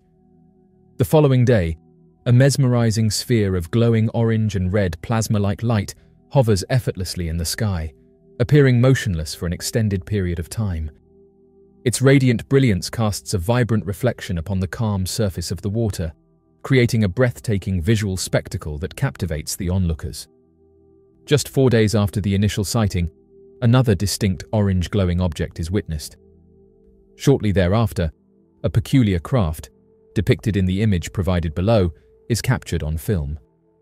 Interestingly, there seems to be a potential horizontal movement that results in a noticeable shift of light and shadow across the entirety of the structure.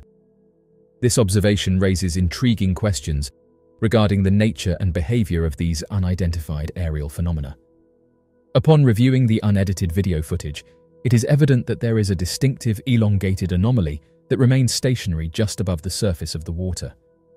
Yeltsin, the person responsible for capturing the footage, skillfully utilized the zoom function on the camera, allowing for multiple close-ups and wide shots. As of right now, one theory that's been put forward is that this object is part of a cruise ship. However, when looking into the object location within the sky, Along with ships' logs and records, it shows that nothing was in that area during the time of these sightings.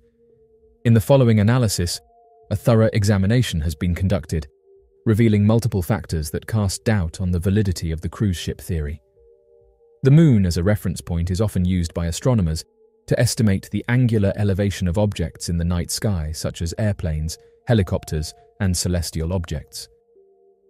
The standard rule is, the angular diameter of the moon is about 0.5 degrees, or 2 moon widths would be 1 degree. During the 17th of May, the segment of the moon and the unknown object are filmed in the same frame for several minutes. This can be used to see how far the object was above the horizon. It could theoretically decide if it was too high in altitude, or, if the object was on the horizon, it could support the cruise ship theory. When filming both the moon and an object in conjunction, this particular scenario provides a valuable opportunity to estimate the angular elevation of the object above the horizon. The Turkey UFO Case website used Stellarium, a highly popular planetarium software among astronomers, and this allows users to observe celestial alignments of stars and planets from any location on Earth, either in the present or the past. In this specific case, they inputted the precise coordinates of the camera's position on May 17, 2009. Analysis of the footage reveals that at 6 minutes past 3, the moon appeared approximately 12.3 degrees above the horizon when observed from the camera's location. This information, captured in detail, provides a comprehensive understanding of the specific celestial positioning during that precise moment in time and space. According to a widely accepted astronomy principle, it is established that when the diameter of 2 moons is combined, it measures up to 1 degree. This fundamental rule serves as a valuable tool for measuring celestial objects and phenomena. Examining the given scenario below, it becomes evident that the unidentified object captured in the video was positioned approximately 7.9 degrees above the horizon. This information not only highlights the significance of the astronomy rule, but also underscores its practical application in analyzing celestial observations. According to Alcyone's assertion, if a ship is situated far beyond the Earth's curvature, it would give the illusion of being significantly lower on the horizon compared to its actual position. Once the measurements have been established, we can now proceed to visualize the appearance of the unidentified object at that specific moment. It is important to note that based on the data, the object's position relative to the horizon suggests that it is highly unlikely to be a cruise ship or yacht. According to Alcyone's claims, the object in question was the bridge of a cruise ship, but it is highly unlikely due to its proximity to the shore and shallow waters. The measurements suggest that the unidentified object was positioned too high above the surface, contradicting Alcyone's theory. This discrepancy challenges the validity of Alcyone's claim and raises doubts about the accuracy of their assessment. Examining the scenario more deeply, it becomes evident that the object's height could not be attributed to a cruise ship's bridge, as it would be too high in the sky. The designated marina utilized for accommodating cruise ships that visit is known as the Port of Karakoy. However, it is worth noting that this marina is situated in the Bosphorus Strait, which unfortunately cannot be visually observed from the specific location of the observer. The Automatic Identification System is a globally employed automated tracking system utilized by vessel traffic services to electronically exchange ship data, with the purpose of identifying and locating ships. This system operates through Automatic Identification System transponders, which are equipped with a VHF radio that transmits the position of ships periodically. The ship's GPS provides accurate information regarding the ship's location and velocity. With its comprehensive coverage and in-depth analysis, the Automatic Identification System plays a crucial role in enriching maritime operations by enhancing the understanding of vessel movements and facilitating effective traffic management. The following is a comprehensive and in-depth compilation of Automatic Identification System vessel traffic reports for the Sea of Marmara on May 13th and May 15th, 2009. These reports provide detailed information about each vessel, including its call sign, date, and time of observation, latitude and longitude coordinates, as well as the wind speed at the time of observation. In the event that a cruise ship or yacht happened to be present at the specified sighting location, it is imperative that it be included in the list. In the Bosphorus Strait, a number of vessels could be observed, with a few situated in the Black Sea while others positioned outside the camera's range to the west or east. It is important to note that no evidence suggests the presence of a cruise ship or yacht within the camera's coverage at that particular moment. This comprehensive and in-depth analysis enriches our understanding of the maritime activity in the area and highlights the absence of certain types of vessels in the vicinity captured by the camera. Upon careful examination, it has been determined that at precisely 3:59 in the morning on the 13th of May, 2009, no conclusive evidence exists to substantiate the presence of either a cruise ship or a yacht within the visual range of the camera. In addition, it should be noted that during the time the footage was captured, there were no other vessels, such as tankers, fishing boats, or bulk carriers, within sight or in the immediate vicinity. In the country of Turkey, there have been no reports or accounts from residents who claim to have witnessed the presence of a cruise ship or yacht in the area. Considering the extensive media coverage surrounding this issue in Turkey, it is surprising that no one has stepped forward to confirm the existence of a cruise ship in the area.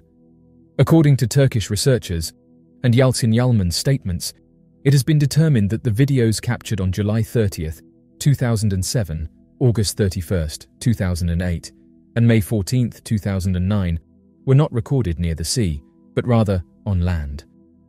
This finding holds value as it sheds light on the location where these intriguing sightings took place.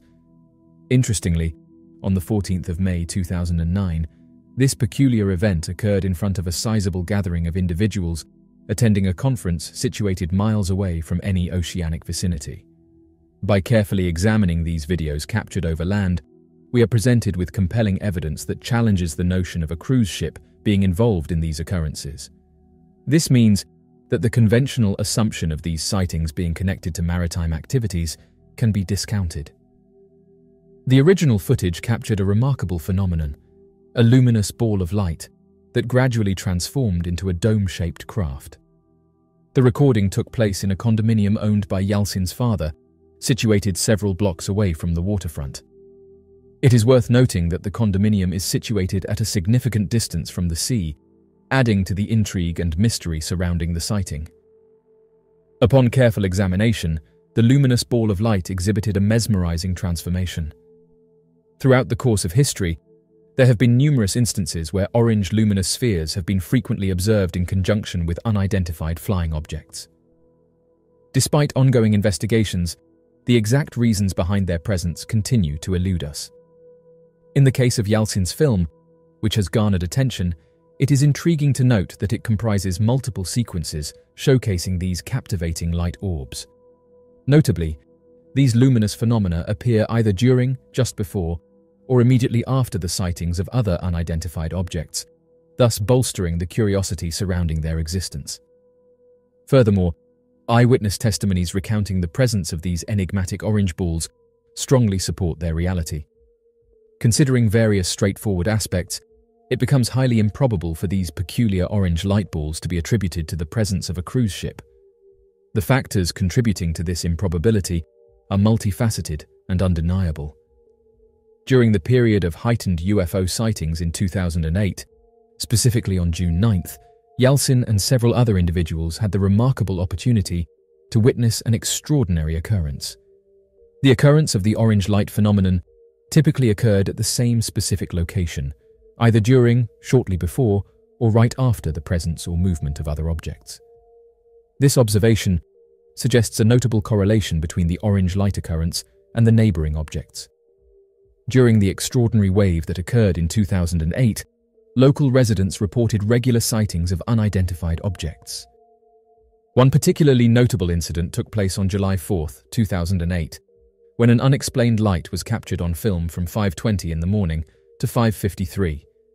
It is important to consider various visual factors that strongly indicate a cruise ship or yacht is highly unlikely to be the cause of this phenomenon.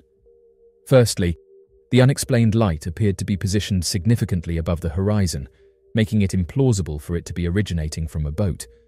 In the early hours of the same day, specifically at 2:43 in the morning, an intriguing phenomenon occurred above the vast expanse of the sea. This peculiar event involved the appearance of a circular or disc-shaped object, captivating the attention of those who were fortunate enough to witness it. During the events of July 4, 2008, an interesting observation was made as both sequences were recorded in the exact same location. This intriguing coincidence raises the possibility that the object being filmed in both instances could potentially be one and the same. In recent interviews, Yeltsin Yalman has expressed that the segment of July 30, 2007 was captured from the open-air balcony of his father's condominium, which is located a few blocks away from the Yeni Kent facility situated on the beautiful beaches of Kumburgaz. On that occasion, Yalman initially observed a peculiar anomaly in the form of a dome appearing in the far distance. Initially, the videos underwent a meticulous examination, supervised by Haktan Akdogan, a distinguished Turkish researcher and the director of the Sirius UFO and Space Science Research Center. Haktan diligently interviewed each witness independently and subsequently proceeded with a thorough analysis of the videos. Collaborating with the esteemed members of their science board, they employed advanced techniques to magnify the images, meticulously scrutinized every pixel, and meticulously examined each frame in intricate detail. This comprehensive endeavor aimed to ensure a comprehensive understanding and in-depth analysis of the videos, enriching the overall investigation. Haktan Akdogan said the following: "After doing all the necessary analysis, which went on for several weeks, the board came to a definite conclusion with no doubt that these are 100% genuine videos. The objects cited in the aforementioned footage that have a structure that is made of specific material are definitely not made up by any kind of computer animation, nor are they any form of special effects used for simulation in a studio or for a video effect. Therefore, in conclusion, it was decided that the sightings were neither a mock-up or hoax. And it is concluded that these objects in the sightings that have physical and material structures do not belong in any category such as planes, helicopters, meteors, Venus, Mars, satellites, fireballs, Chinese lantern, fireballs, weather balloons, natural or atmospheric phenomenon, and but rather fall into the category of UFOs." End quote. Given that the most remarkable aspects of the case revolve around the alleged presence of extraterrestrial beings in the recorded footage, the focus of observation primarily centered on the central area of the unidentified object. According to the witness, this is where he claimed to have seen someone, which has been interpreted as the presence of occupants or a crew. In a summary, the information gathered from the case suggests that a door or window of some sort could be located in the center of the object.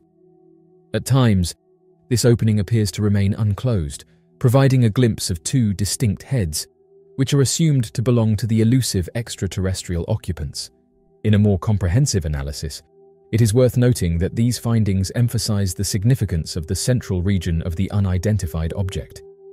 It is believed that this area serves as a point of entry or exit, allowing for potential observations or interactions with the occupants. The uncovered details from this case shed light on the intriguing nature of the encounter, expanding our understanding of the phenomenon. The sequence depicts with commendable clarity the specific moment in which one of the figures, exhibiting what appears to be humanoid characteristics, lifts its gaze and fixates its gaze directly ahead for a fleeting interval of time. The visual presentation reveals the presence of a distinct head structure with two relatively large and dark eyes. Furthermore, upon closer examination, it is conceivable to discern a fragment of the figure's body, perhaps a small torso, in relation to the aforementioned head. In this particular image, the application of only one level filter was employed to enhance the brightness of the scene. By utilizing this technique, the objective was to maximize the extraction of data that could potentially be captured by the camera, all the while preserving the overall quality of the image. As of right now, the Turkey UFO incident is still heavily debated. Ship records show that no cruise ship was in the area during these sightings, and after zooming in on the footage, there's many that believe they can see humanoid entities within the aircraft. To this day, the Turkey incident remains a mystery.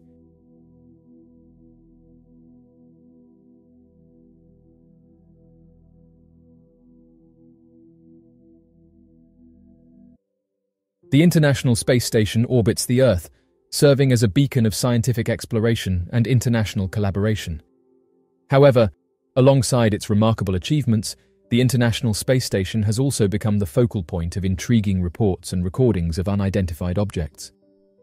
Recently, some interesting photographs have been shared around social media, showing what appears to be two medium-sized black cubes flying past one of the International Space Station's cameras. As the live feed camera transmitted images of the Earth and surrounding space, a user online noticed two small dark objects in the distance. They said that its shape and movements deviated from the expected patterns of space debris or known satellites. Intrigued, they started to take some screenshots in the hopes of better understanding what it was that they witnessed. They said that the objects were in the shape of a cube, saying that it maneuvered gracefully through the vast emptiness of space. The user said that it flew past the camera within a matter of seconds and displayed agility and speed beyond the capabilities of any known human-made spacecraft. With the mysterious object captivating their attention, they knew that they were witnessing something strange, and so quickly grabbed some screenshots. They said that the object's flight patterns and advanced maneuvers challenged conventional understanding, raising questions about its technological capabilities and potential nature. After sharing the photographs online, some suggested that the small black objects were advanced reconnaissance probes from an advanced civilization observing humanity's activities from afar. Others theorized that it could be a result of a top-secret military experiment, pushing the boundaries of aerospace technology. Regardless of the explanations, the sighting opened up a world of possibilities and triggered discussions about the existence of intelligent life beyond Earth. However, despite numerous attempts at trying to explain what these objects were, they remained a mystery. Interestingly, those who saw the photographs said that this isn't the first time that these objects have been captured on the International Space Station's live cameras, and said that over the years, a variety of strange objects have been captured. Although NASA and other space agencies have said that these objects are nothing of interest and can normally be explained as things like space debris and camera glitches, this hasn't stopped users from investigating further, noting that every so often these objects can be seen during the live streams. Whether these two small black objects were an otherworldly visitor, a product of advanced human technology, or something else entirely, its presence has left many unanswered questions, and as humanity continues its voyage of discovery, the enigmatic encounter serves as a constant reminder that the universe is full of surprises, waiting to be discovered. As mentioned, numerous recordings from the International Space Station have captured objects appearing in the frame, exhibiting unconventional flight patterns and unexplained characteristics. Eyewitness accounts and footage reveal sightings of spherical, cylindrical or disc-shaped objects maneuvering near the space station. These objects often exhibit high speeds, abrupt changes in direction, and anomalous behavior that cannot be easily explained by known space debris or natural phenomena. Several explanations have been proposed to account for the mysterious objects caught near the International Space Station. One possibility is the presence of space debris or satellites, which can occasionally pass by the station. However, the distinct flight patterns and behaviors observed in some cases defy the characteristics of typical space debris or known satellite movements. Another explanation involves misidentifications or lens flares caused by light reflections or internal optics within the cameras. Such optical phenomena can create the illusion of objects or anomalies in the recorded footage. However, the consistency of witness reports and the corroboration between different camera angles challenge the notion that all sightings are mere artifacts. The sightings of these mysterious objects have fueled speculation about potential advanced civilizations. Proponents of this hypothesis argue that the peculiar flight patterns and advanced technology displayed by these objects suggest the presence of intelligent life monitoring our planet or interacting with the space station. While this hypothesis is intriguing, it remains speculative, as definitive proof of advanced activity is yet to be established. The complex nature of this phenomenon requires rigorous scientific investigation and analysis of available evidence to ascertain the true nature of these sightings. The realm of outer space has always been shrouded in mystery, and astronauts, as intrepid explorers, are no strangers to encounters with the unknown. Several astronauts have come forward with accounts of mysterious aircrafts. Those who believe in this phenomenon have said that if you are going to believe anyone, then you should believe those who've actually been to space. Perhaps the most notable is the testimony of Buzz Aldrin, the second person to walk on the moon. Aldrin has stated that he and his fellow Apollo 11 crew members observed a mysterious object during their journey to the moon, describing it as a cylindrical object moving alongside their spacecraft. Similarly, Edgar Mitchell, the sixth person to walk on the moon as part of the Apollo 14 mission, spoke openly about his belief in advanced life and his conviction that mysterious objects have visited Earth. Mitchell claimed that multiple astronauts have witnessed these objects, but the information has been withheld from the public.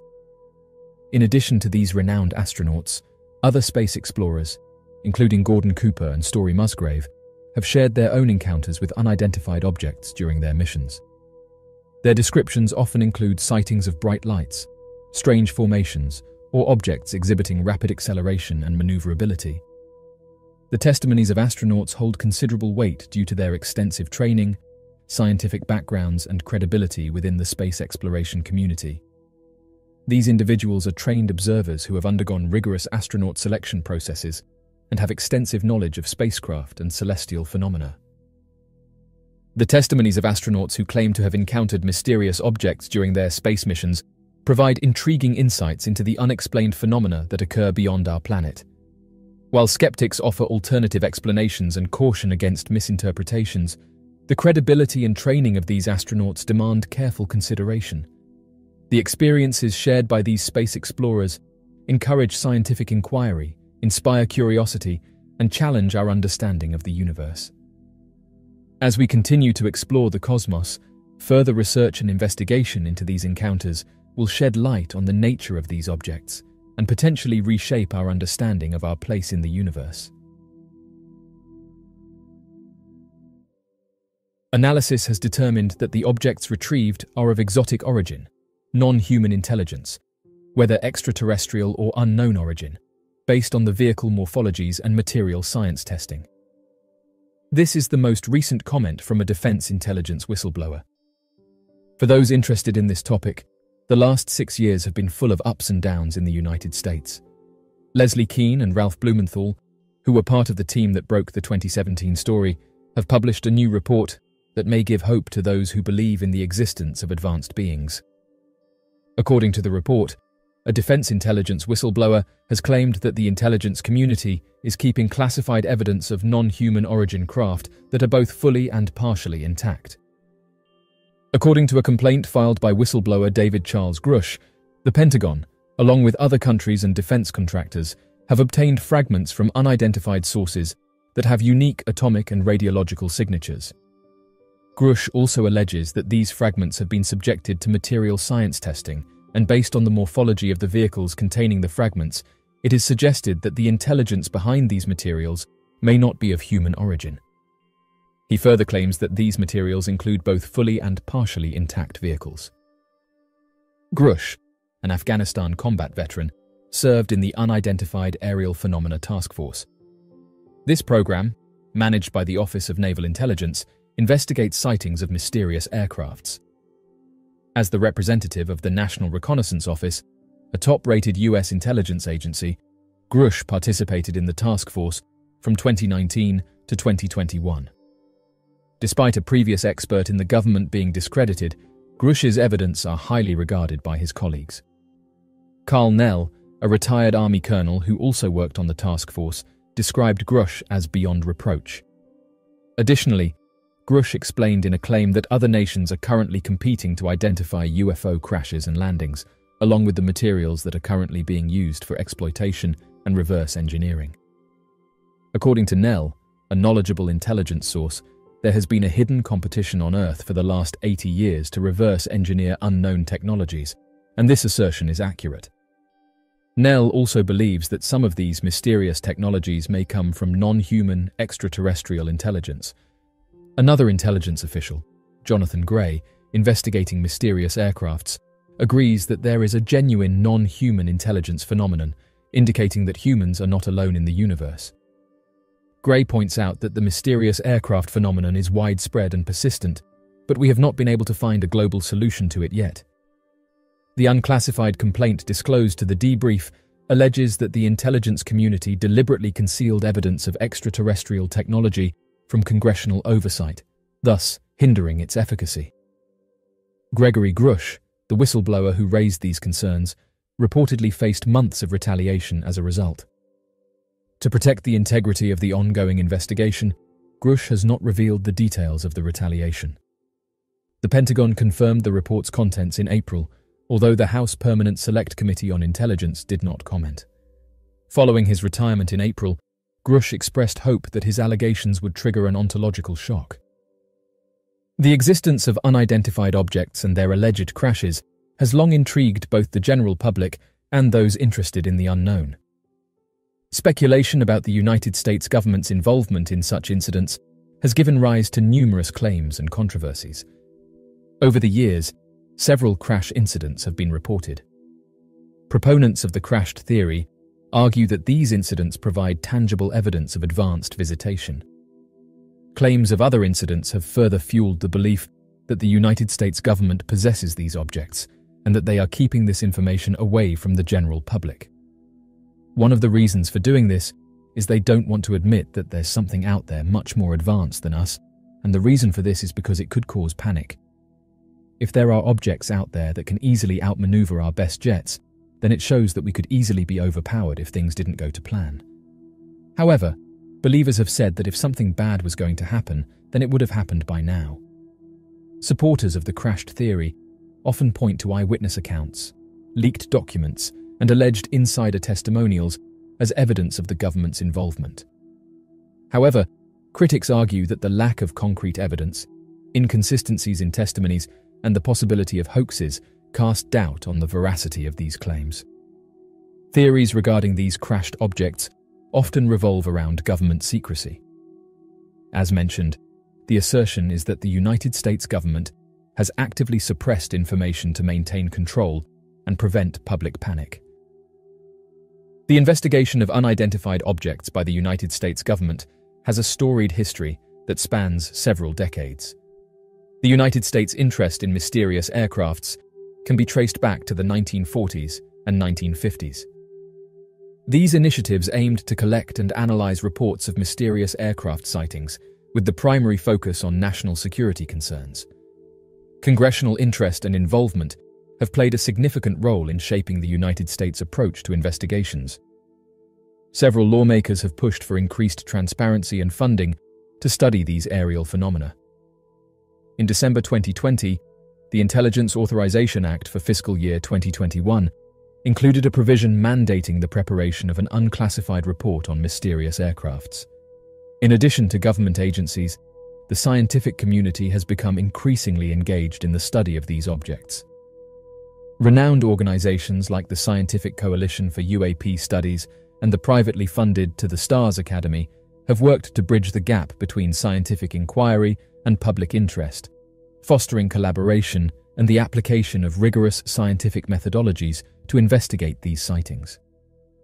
The United States investigation of mysterious aircrafts has evolved over time, driven by public interest, technological advancements, and national security concerns.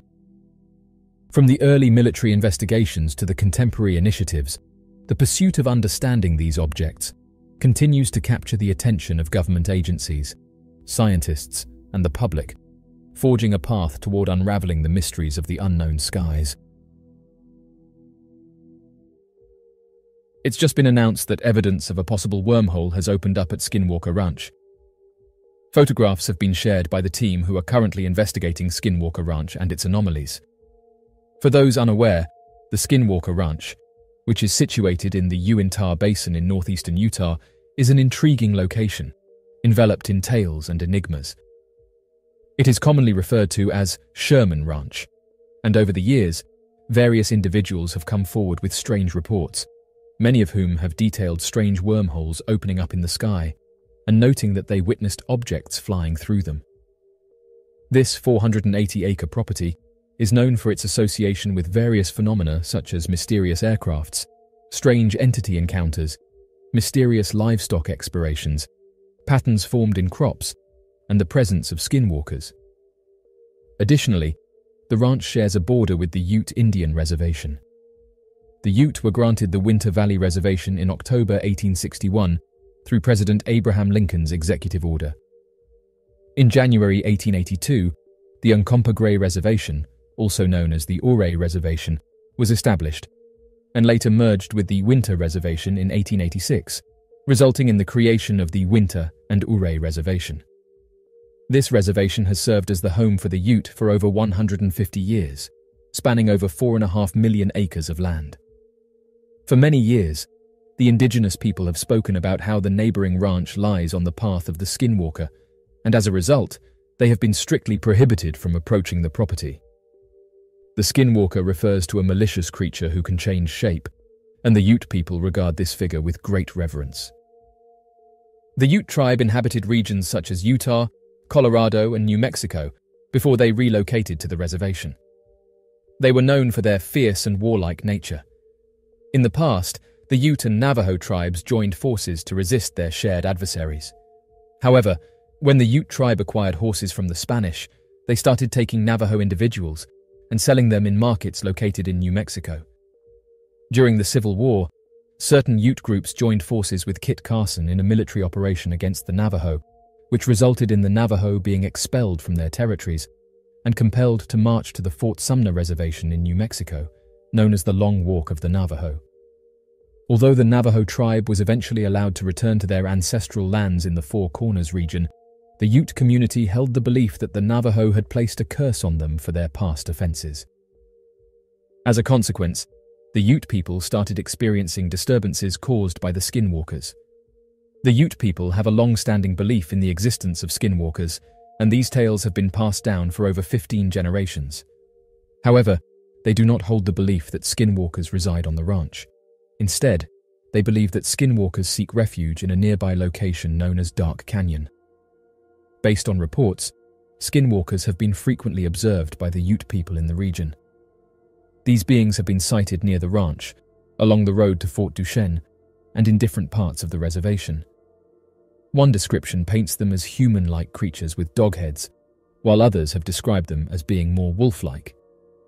Another account depicts them as big, black, hairy humanoids with remarkable speed. Witnesses have also claimed that these entities possess unusually large and intimidating red eyes. Additionally, there are reports of people encountering and capturing photographs of substantial footprints believed to be left behind by skinwalkers. The Myers family settled on the ranch in 1905. Initially, there were a few small buildings on the northwest corner of the ranch, located at the base of Skinwalker Ridge. Eventually, the original homestead was deserted, and a new residence was established on the eastern side of the ranch. From the 1930s until 1987, Kenneth John Myers and his wife Edith Myers resided on the property.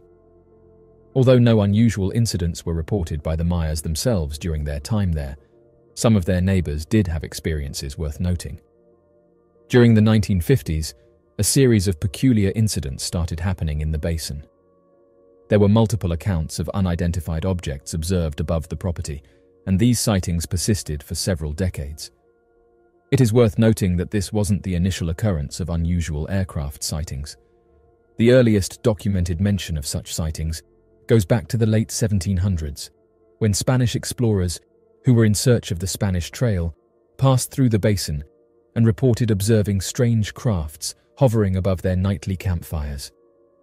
The reports of unidentified objects were numerous, with descriptions ranging from fireballs to aircraft of different sizes and shapes, including round, oval, cigar-shaped, and triangular. Some of these objects were enveloped in a green glow, while others emitted red beams or displayed colored lights from underneath.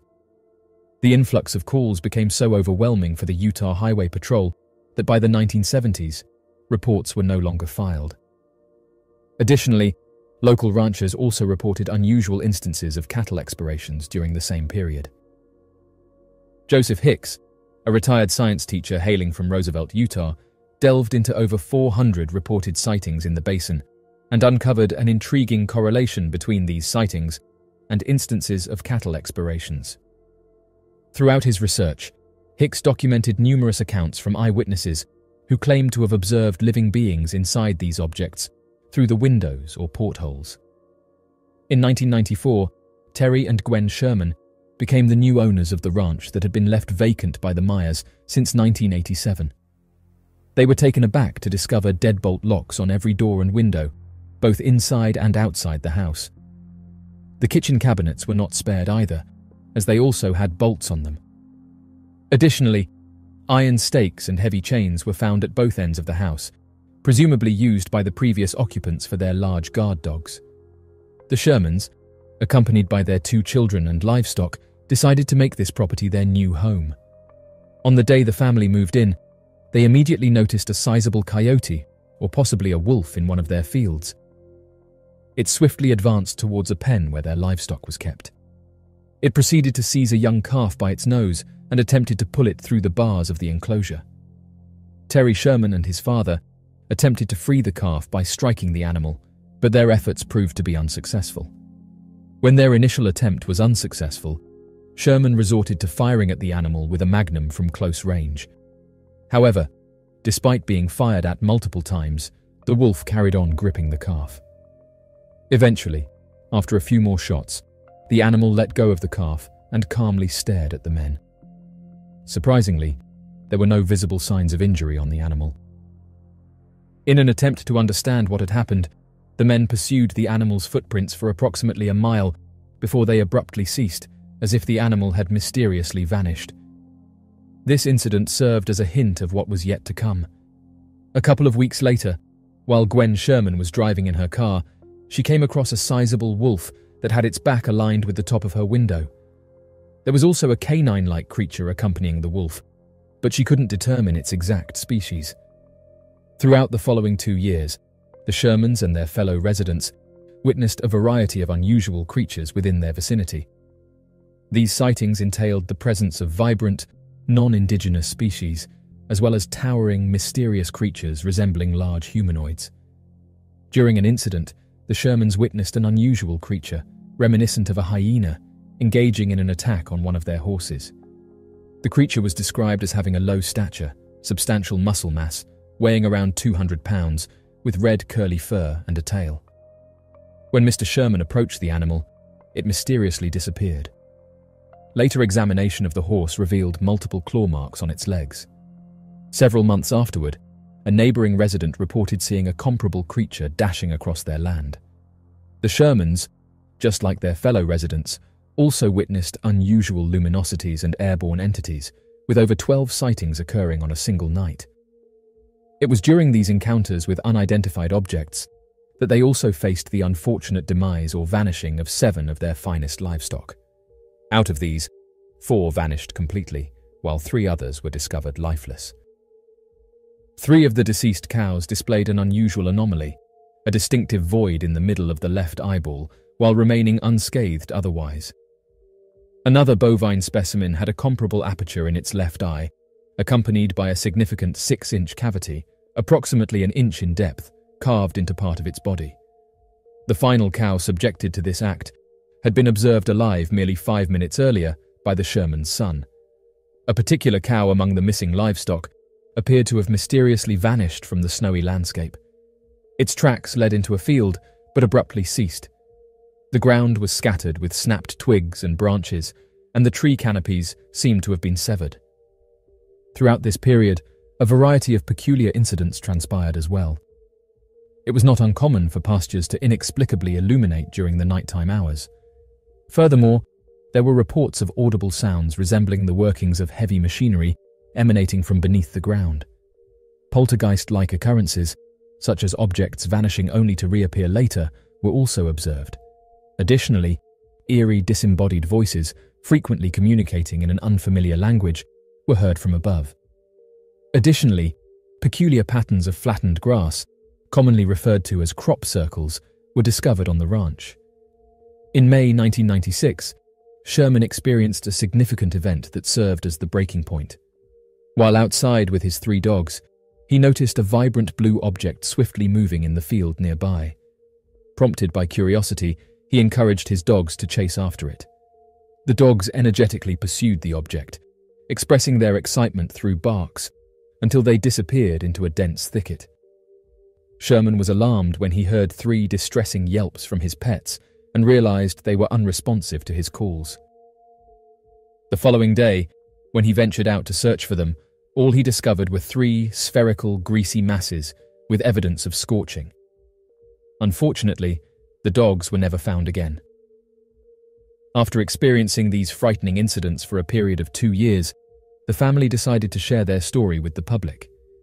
The initial reports regarding the bizarre occurrences on the ranch were initially published in the Deseret News in Salt Lake City, Utah, followed by a series of articles by journalist George Knapp in the weekly newspaper Las Vegas Mercury.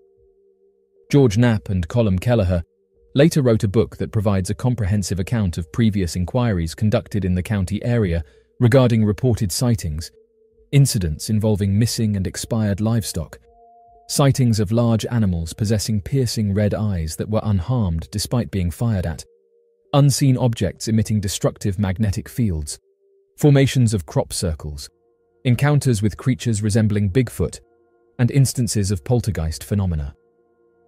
The Shermans had intentions to sell the property, but before they could do so, they received an unexpected offer from Robert Bigelow, a wealthy businessman and is the founder of the National Institute for Discovery Science. He became interested in buying the property after learning about the events from a newspaper article. Bigelow acquired the ranch for a sum of $200,000, with the condition that the Shermans would not divulge any further details about the incidents that occurred on the property. Subsequently, he initiated the establishment of a comprehensive facility comprising advanced sensory technology, field investigators with doctorate-level qualifications, scientific experts, and round-the-clock security personnel. A resident in Texas reported seeing a mysterious object in the sky. The eyewitness submitted a report to the Mutual UFO Network, an organization that investigates mysterious aircrafts, and reported that as the sun was setting, they captured some images of patterns that had formed in the clouds. They reported that to ensure the quality of their images, they snapped 3 shots at once. However, upon reviewing the photos, they were unaware of what they had captured, noting that in the background, a strange black object could be seen close to the clouds. They showed the mysterious object to their wife, but both of them couldn't agree on what this object was, further adding that there wasn't anything in the area at the time the image was taken. The resident explained that the absence of trees where he lives means that there are no birds around, and caused him to rule out the possibility that this was an animal. The eyewitness had said that they are looking for an answer as to what this object could be. Interestingly enough, other people came forward and said that they had seen the same thing, and detailed that the object could be seen breaking through the clouds. One resident by the name of Mary Thompson had an extraordinary encounter with an object that looked nearly identical to this one. Mary described that as she was walking her dog, she couldn't help but notice the sky above. High above, amidst the backdrop of the fading daylight, she spotted an unusual object moving through the sky. It was a large black object, silently gliding across the horizon. Mary watched the enigmatic craft, captivated by its otherworldly presence. She stood there in awe, unable to comprehend what she was witnessing, noting that the object didn't match anything that she had seen before. The mysterious black object defied all conventional understanding, and she detailed that it moved with such grace and precision. Mary's mind raced with questions, trying to rationalize the inexplicable sight before her eyes. She detailed that she tried to take a photograph of the mysterious object, but noted that her phone's camera wasn't up to the task, and the resulting images were too blurry to make out anything. As Mary continued to watch the mysterious craft, a sense of excitement and curiosity overwhelmed her. After seeing these photographs, she reported that it reminded her of the object that she had seen, and said that the black object she witnessed was the same shape as this one. She also detailed that the object appeared to be rotating. The topic of mysterious aircrafts above Texas has captivated the public's imagination for decades, leading to a surge in reported sightings and encounters, and causing eyewitnesses to come forward with their encounters. While the nature and origin of these unidentified objects above Texas remain a subject of debate, the number of reported sightings in the United States is quite substantial, and has led to researchers into the unknown to say that these sightings and encounters should be taken more seriously. The United States, with its vast territory and diverse population, has been a hotspot for unidentified sightings. Over the years, numerous individuals from all walks of life have come forward to share their experiences, ranging from strange lights in the sky to encounters with mysterious craft. And interestingly, due to the amount of encounters that have been reported, it's led to astronauts and military personnel to come forward with their sightings, which many have said adds credibility to these claims. The exact number of reported sightings in the United States varies from year to year. Organizations that research these aircrafts have provided valuable data for analysis and investigation. According to available records, thousands of sightings are reported in the United States annually, and in some years, the numbers reach into the tens of thousands, indicating a significant interest and ongoing fascination with the phenomenon. It is important to note that not all reported sightings can be classified as genuine encounters. Many sightings turn out to have conventional explanations, such as misidentified aircraft, weather phenomena, or even hoaxes. However, a significant percentage of cases remain unexplained, leaving room for speculation and further investigation. Some of the most commonly reported sightings include objects exhibiting unusual flight patterns, high speeds, or abrupt changes in direction. Witnesses often describe seeing bright lights, saucer-shaped craft, or triangular formations in the sky. Some reports even describe close encounters with beings or entities associated with these unidentified objects. The Lone Star State of Texas, with its vast landscapes and diverse population, has been a hotspot for sightings and encounters. Over the years, numerous reports have emerged from various regions, captivating the imagination of residents and sparking curiosity among enthusiasts. One of the most famous incidents in Texas occurred in 1957 in the small town of Levelland. Multiple witnesses reported seeing a large, egg-shaped object with bright lights that allegedly caused their vehicles to stall or malfunction. The incident gained significant media attention, drawing the interest of researchers and investigators from around the country. In addition to the Levelland incident, Texas has been the site of numerous other reported sightings. Witnesses have described a wide range of phenomena, including sightings of disc-shaped objects, triangular craft, and mysterious lights in the night sky. Over the years, numerous residents reported seeing a massive, silent object with flashing lights moving at high speeds. The incident gained national attention and prompted investigations by both local authorities and researchers. Reports of sightings in Texas often involve witnesses from different backgrounds, including military personnel, law enforcement officers, and everyday citizens. Many sightings occur in rural areas where the night sky is free from light pollution, allowing for clearer observations of unusual aerial phenomena. The Gulf Coast region of Texas has also seen its fair share of sightings. The proximity to the Gulf of Mexico and the area's extensive waterways have led to reports of unidentified objects emerging from or descending into the water. Witnesses have described bright lights or strange craft performing unusual maneuvers in the sky before disappearing without a trace. The advent of modern technology and the widespread use of smartphones have made it easier than ever for individuals to document and share their sightings. Photos and videos captured by eyewitnesses can provide valuable visual evidence, although their authenticity and reliability must be carefully evaluated. While the number of reported sightings is significant, it is important to consider that not all sightings are reported. Many witnesses choose not to come forward due to fear of ridicule or skepticism. Therefore, the actual number of encounters may be much higher than the reported figures. Tom DeLonge has transitioned from the world of music to an entirely different domain, investigating unidentified objects. DeLonge's fascination with unidentified objects and the possibility of advanced life began in his childhood. But it wasn't until he left music in 2015 that he began to devote his full attention to this interest. He co-founded To the Stars Academy of Arts and Science, a research group committed to exploring the outer edges of science and unexplained phenomena.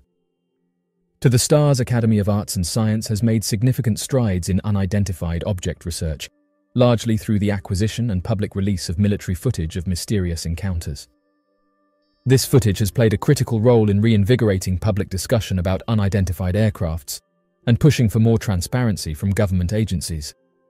Notably, Some of the footage released by To the Stars Academy of Arts and Science has been officially confirmed by the Pentagon as depicting unexplained aerial phenomena. A few hours ago, Tom came forward and said that advanced beings that have allegedly been witnessed by people are real, but noted that they come from time, hinting that they could be time travelers. Interestingly, this isn't the first time that this theory has been put forward. One particularly captivating concept is the idea that unidentified objects may be time machines, vessels from our future navigating the currents of time.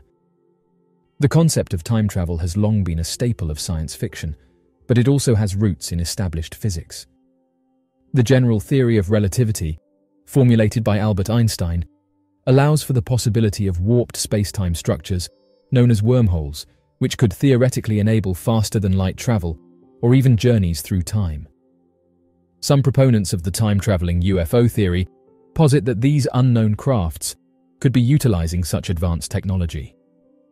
If unidentified objects are indeed time machines, it could offer an alternative explanation for their seemingly advanced capabilities. Their ability to accelerate instantly, move at incredible speeds, or change direction abruptly, which defy our current understanding of physics and aerodynamics, could be attributes of time manipulation or of technology far advanced beyond our own, perhaps even from our own future. Under this theory, these sightings become not instances of advanced encounters, but glimpses of humanity's future, or humans from the future traveling to this timeline. The beings operating these crafts might not be entities from other planets, but post-human entities, or artificial intelligences from a time far ahead of ours.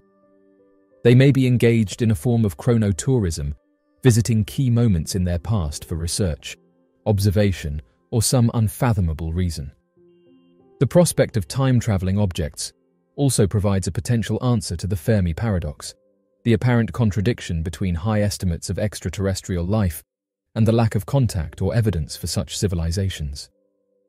If mysterious aircrafts are time travelers rather than advanced beings, it may explain why we've yet to find definitive proof of alien life. Our main encounters have been with entities from our own timeline, albeit from the future.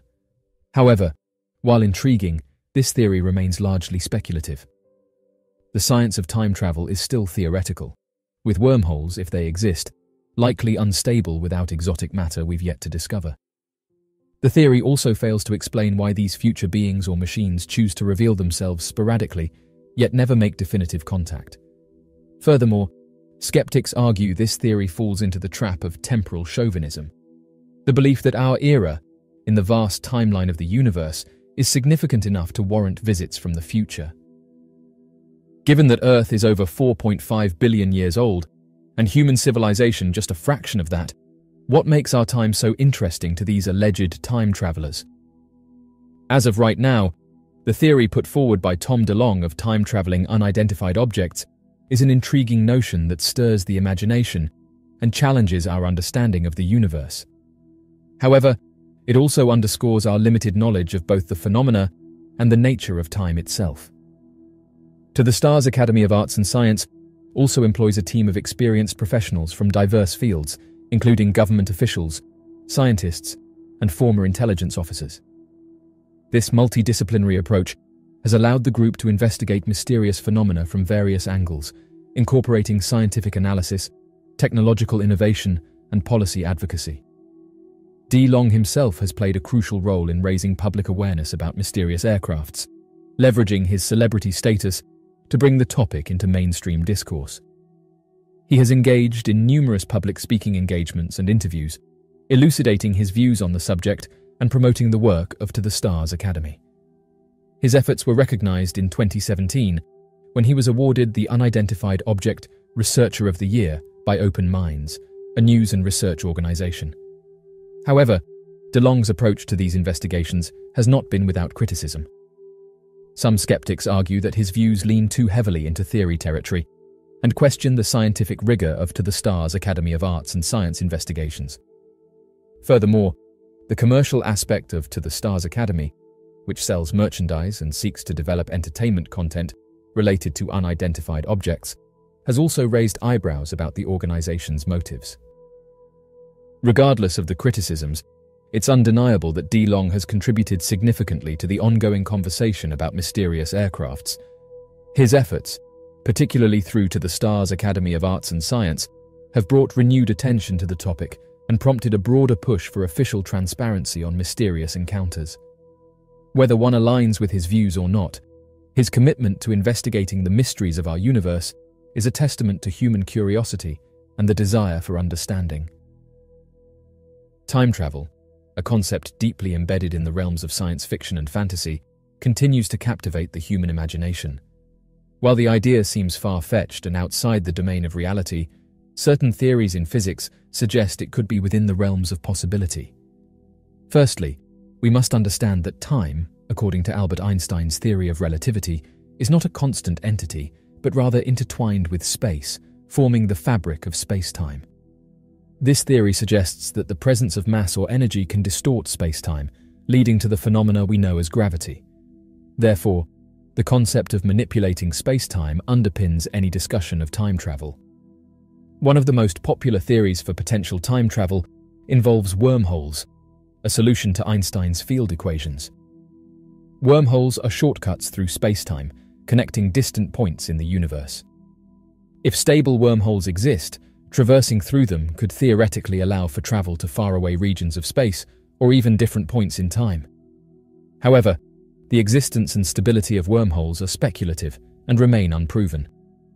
Even if they do exist, creating or finding a wormhole that leads to a specific time and place and safely traveling through it presents enormous challenges. Another concept related to time travel is time dilation, a proven effect of both special and general relativity. This effect states that time passes at different rates for objects moving relative to one another or positioned in different gravitational fields. The classic twin paradox thought experiment illustrates this, where one twin travels near the speed of light in a spaceship and upon returning to Earth finds the other twin has aged more. However, while this allows for forward time travel, it provides no known method for traveling backward in time. Perhaps the most contentious and speculative theory of time travel involves the idea of cosmic strings, hypothetical one-dimensional defects in the universe. Cosmic strings, if they exist, would warp space-time around them. Some scientists have speculated that if two such strings were to pass by each other, a loop of space-time could be created, potentially allowing for a path to the past. However, the existence of cosmic strings is purely theoretical, and even if they do exist, the practicality of manipulating them for time travel is doubtful. Despite these intriguing possibilities, there are significant paradoxes and problems associated with time travel, notably the grandfather paradox, in which a person traveling back in time could theoretically prevent their own existence, creating a contradiction. Quantum mechanics offers a potential solution via the many worlds interpretation, where each event spawns a new universe, but this interpretation is not universally accepted. When we gaze at the night sky, we cannot help but wonder whether we are alone in the universe, or if there are other advanced civilizations out there. The Drake equation, proposed by astrophysicist Frank Drake in 1961, considers various factors to calculate the potential number of advanced civilizations. These factors include the rate of star formation, the fraction of those stars that have planetary systems, the number of planets that could potentially support life, the fraction of planets where life actually develops, the proportion of life that evolves into intelligent beings, the fraction of civilizations that develop technology that releases detectable signs into space, and the length of time such civilizations release detectable signals. Since the formulation of the Drake equation, our understanding of these parameters has improved, albeit with significant uncertainty. For instance, the Kepler Space Telescope's observations suggest that there could be billions of Earth-like planets in our galaxy alone. However, other factors like the fraction of planets where life actually emerges, or how many life forms evolve into intelligent beings, are still largely speculative. Consider an optimistic scenario, where life is relatively common, and a significant fraction of life evolves into intelligent beings. In that case, the Milky Way alone could potentially host thousands or even millions of advanced civilizations. Extend this reasoning to the entire observable universe, which contains an estimated 2 trillion galaxies, and the number of advanced civilizations could be incredibly vast. However, this optimism is tempered by the Fermi paradox, which highlights the contradiction between high estimates of extraterrestrial civilizations and the lack of contact or evidence for such civilizations. One potential resolution to this paradox is the Great Filter hypothesis, which suggests that at some point from pre-life to a Type 3 civilization, a civilization that can harness all the energy of its galaxy, there's a wall that all, or nearly all, attempts at life hit. On the more pessimistic side, life may be exceedingly rare or unique to Earth, or intelligent life and advanced civilizations may be short-lived and thus less likely to overlap in time and space.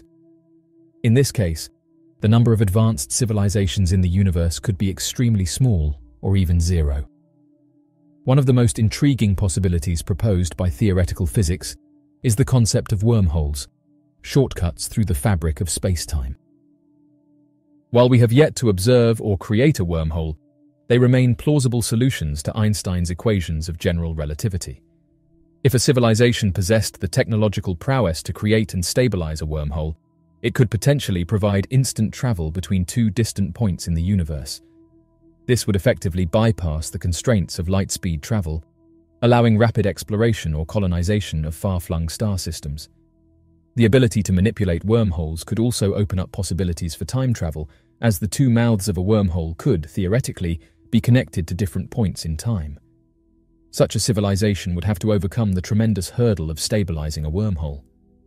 It has been suggested that a form of exotic matter, possessing negative energy or pressure, might be necessary to prevent a wormhole from collapsing. Antarctica, the southernmost and arguably the most mysterious continent on Earth, has a relatively short but compelling history of exploration. Unlike other continents, its extreme weather conditions and remoteness have historically made it inaccessible to humans. However, this very inaccessibility has lured intrepid explorers, each seeking to uncover the mysteries of this frozen landscape. The turn of the 20th century marked the beginning of what is commonly referred to as the heroic age of Antarctic exploration. This period saw various expeditions striving to reach the South Pole, a feat first achieved by Norwegian explorer Roald Amundsen and his team in December 1911. Yet, numerous accounts over the years suggest that Antarctica may not be as devoid of activity as one might assume. The mysterious flight of Admiral Richard E. Byrd. In 1947, the United States Navy's Rear Admiral Richard E. Byrd embarked on a direct flight to the North Pole.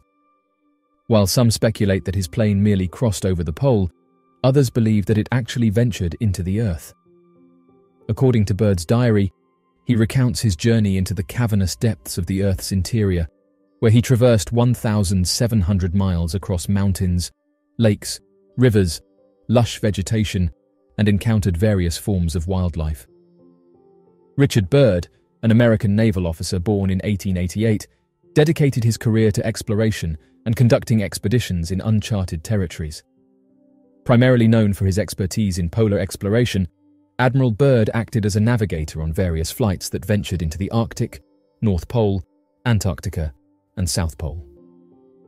Notably, during his initial flight over the North Pole, Byrd asserted that he encountered a passage leading to Agartha, a fabled city believed to be located at the Earth's core. After graduating from the U.S. Naval Academy in 1912, Byrd was commissioned an ensign in the U.S. Navy. He learned flying at the U.S. Naval Air Station, Pensacola, Florida, and served in the Navy with distinction. After the war, he developed navigational methods and equipment for NC flying boats, one of which made the Navy's first transatlantic airplane flight in 1919. He also assisted with dirigibles built for transatlantic crossings.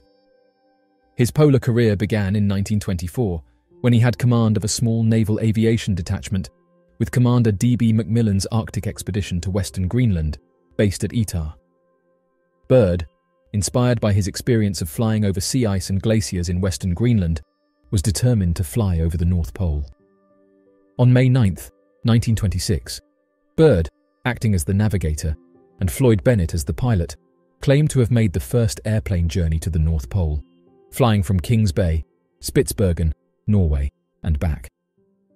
The flight lasted 15.5 hours, with the only issue being an oil leak from the starboard engine of their Fokker trimotor airplane. Their achievement led them to be honored with the U.S. Congressional Medal of Honor and hailed as national heroes. However, there was always some doubt surrounding whether they had truly reached the North Pole. Bernd Balchen, one of Byrd's early associates, even alleged that the flight to the North Pole was a hoax after Byrd's passing. In May 1927, Byrd provided navigational training and assisted Charles A. Lindbergh, an American aviator, in his solo transatlantic flight. Byrd was instrumental in preparing Lindbergh for the journey and ensuring he had access to a specially extended runway. Inspired by Lindbergh's feat, Byrd and 3 companions decided to attempt their own west-to-east flight across the Atlantic. During Byrd's initial exploration of Antarctica, from 1928 to 1930, an extensive and well-provisioned base called Little America was established on the Ross Ice Shelf near the Ross Sea.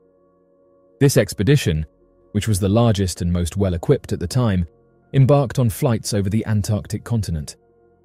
They discovered the Rockefeller Mountains, a mountain range, and named the uncharted territory beyond it Marie Byrd Land after Byrd's wife. The most interesting story surrounding the admiral is that he allegedly flew into the Earth. In 1947, Rear Admiral Richard E. Byrd, a member of the United States Navy, made a flight to the North Pole. There are speculations that rather than simply passing over the pole, his aircraft might have actually entered the inner Earth. According to entries in his diary, he describes his journey into the interior of the Earth, covering a distance of 1,700 miles over landscapes of mountains, lakes, rivers, green vegetation, and wildlife. In this journal, the story unfolds with the arrival of unknown aircrafts to greet the esteemed aviator.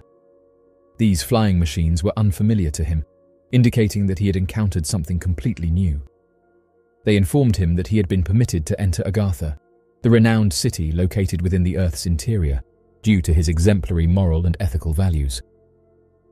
The decision was made by these beings to establish deeper connections with the external world, aiming to safeguard our planet to prevent its destruction along with their own civilization. Admiral Byrd and his crew were escorted by their guides in their aircraft back to civilization, their existence forever transformed. Admiral Byrd claimed that the North and South Poles are just 2 out of numerous entrances leading to the inner core of our planet. According to Admiral Byrd, the inner Earth is said to possess its own internal sun, a concept shared by previous scientists. Contrary to the conventional belief of concave poles, it is theorized that the Earth's poles are actually convex. This would suggest the existence of openings that ships and planes could potentially navigate through, whether floating or flying. Those who believe this story said that the findings of Admiral Byrd were covered by the American media, but it was quickly concealed by a secretive global plot orchestrated by our well-intentioned officials. Ray Palmer, the editor of the renowned publication Flying Saucer magazine, wrote an elaborate article about Admiral Byrd's findings. According to reports, the US government acquired, confiscated, or eradicated nearly all copies of the article and subsequently destroyed the printing press plates. To believe that such a cover-up could not be orchestrated is a display of naivety. The incident of an article discussing Admiral Byrd's discovery, published in National Geographic, experienced a remarkably similar occurrence. Following the publication, the US authorities diligently sought out and eliminated nearly all copies of that particular edition. This raises an intriguing question.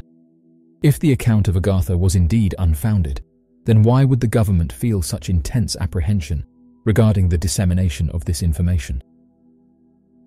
The mysterious, unidentified objects found embedded within the ice. The frozen wilderness of Antarctica, barren and largely unexplored, has long been the cradle of countless mysteries and speculations.